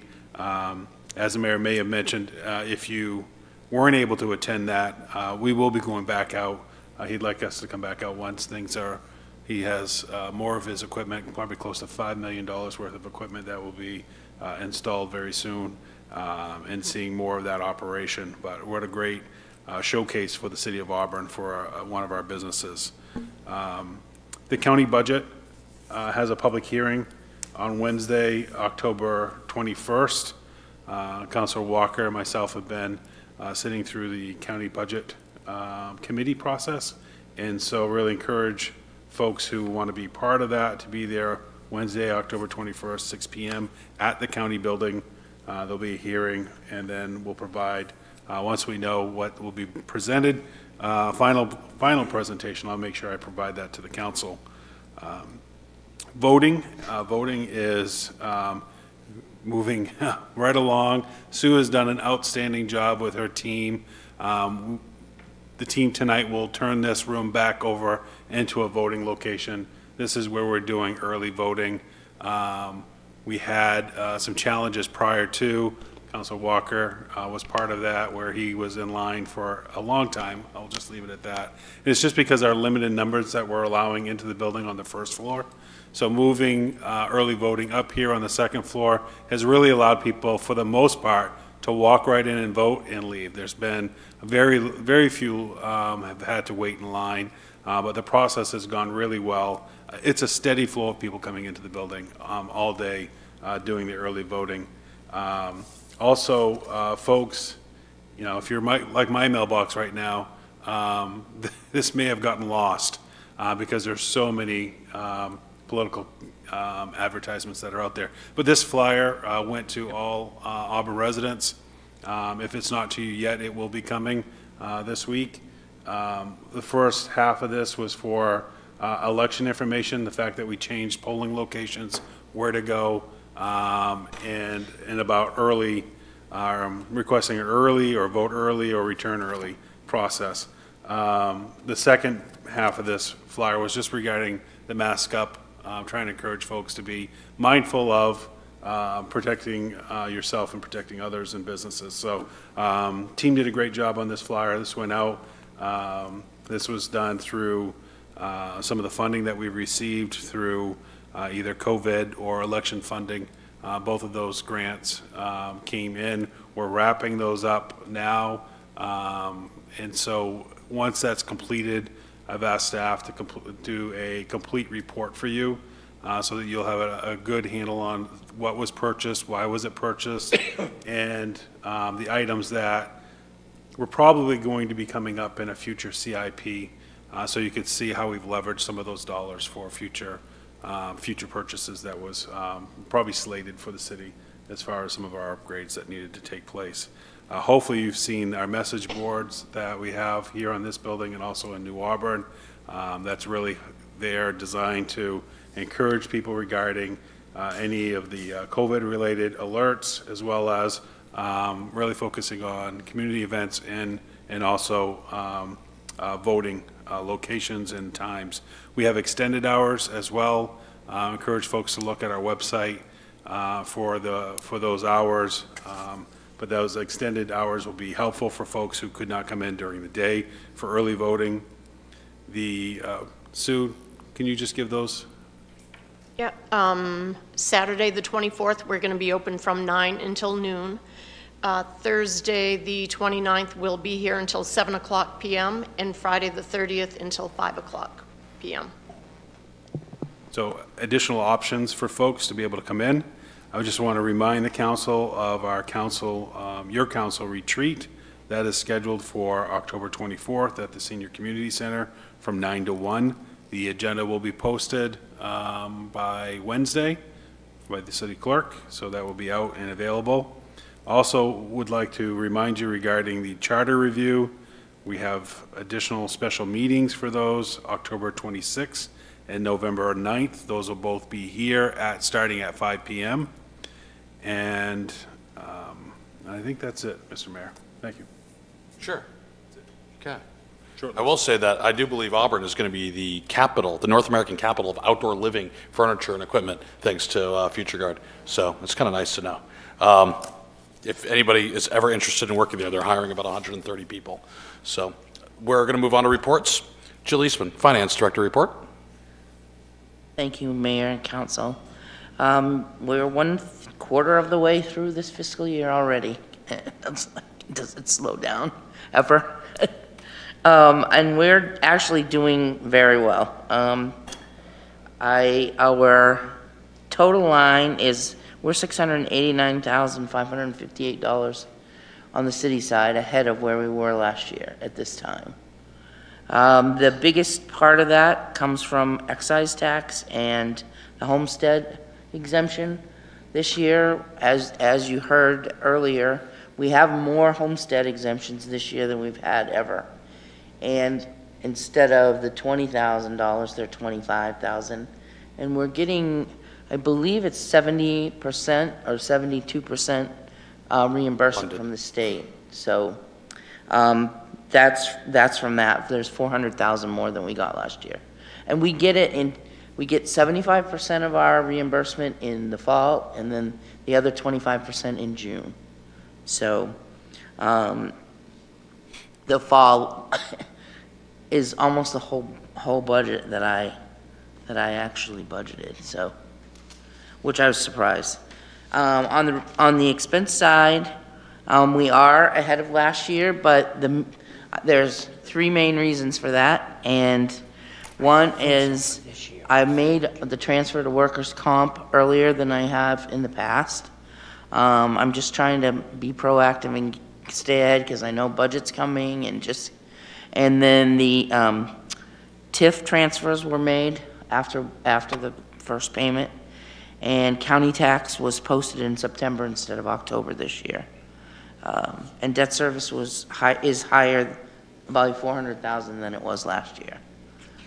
So, other than that, things are looking good, and I am watching it all the time. So You know where you are. Thank you very much, Jill, for that. I think it deserves just a couple minutes more deep dive into homestead exemption, because for those of you who are watching at home and the council, I was active with the MMA and lobbying around a variety of different homestead exemption additions.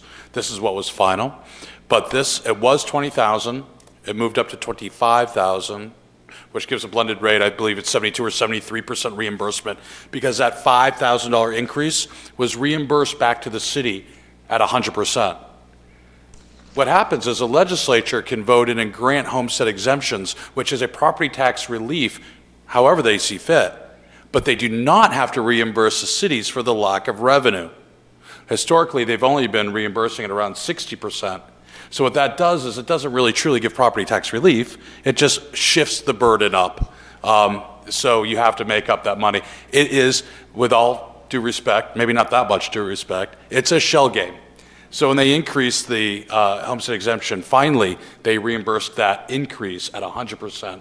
So what we found in the city of Auburn is while our mill rate did not go up, it did not go down because we had so many more people filing for homestead exemption.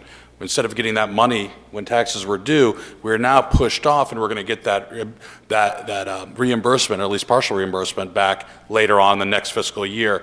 So this all plays in. It causes if you would, a delayed impact. At least this is my interpretation. Jill, I want to hear your thought. Is a delayed impact on potential property tax relief from the state because of the increase in it, and then the delay in reimbursement back to the municipality. yeah, I mean, I hear what you're saying.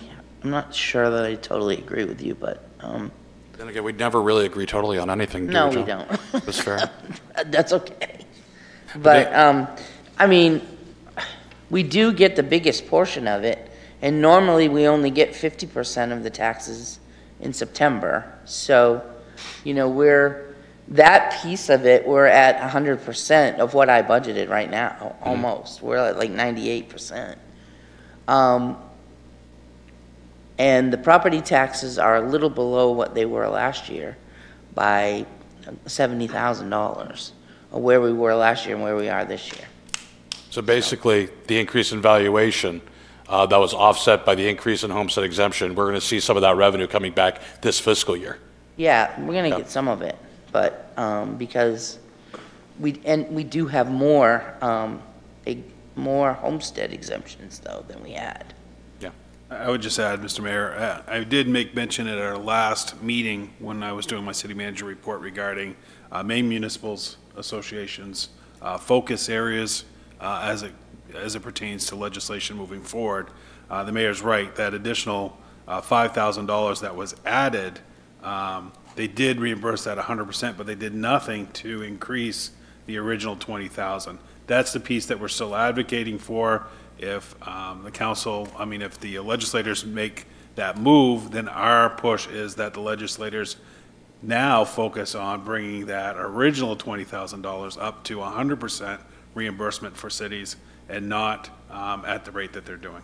So that'd be true property tax relief. Correct. Okay. Any questions on finance? Councilor Carey. I have a quick question on the investment side of it. It said that we're going to earn less in interest. We're currently earning 1.2%, and we're going to decrease this year. How much, and you may not be able to answer this, how much money do we have in that, and what's our turnaround for it? I have CDs that, right now I have $1 million in CDs is all. Because as I've sold off, as they've matured, I haven't bought anymore because I can get the same interest rate or even a little bit more here locally because it's dropped so much. But you can see that some of those were at like 1.75 and we're getting under 1% now. So I think that we've been at 1%, but Androscoggin's just dropped us to 0.85, which is probably more than a lot of places, but because the CDs were like 0.5. And I said, no, thank you. I'll just keep it here. So. Okay. Any other questions? None being? Okay. I'll entertain a motion to accept and place on file the September 2020 monthly finance report. Moved. Motion from Councilor Carey, second from Councilor Walker. All those in favor, please raise your hand. Opposed? None being? Approved by a vote of 7-0 or unanimous. Thank you very much. That's the last item on our agenda other than executive session. We will come back after the executive session and adjourn. There will be no other business or action post this executive session. Next, an executive session for labor negotiations pursuant to 1 MRSA section 405(6)D. Do I have a motion? Second. Motion from Councilor Walker, second from Councilor Carrier. As for actually, all those in favor of entering into executive session, please raise your hand. Okay, we now stand in executive session by vote of 7-0.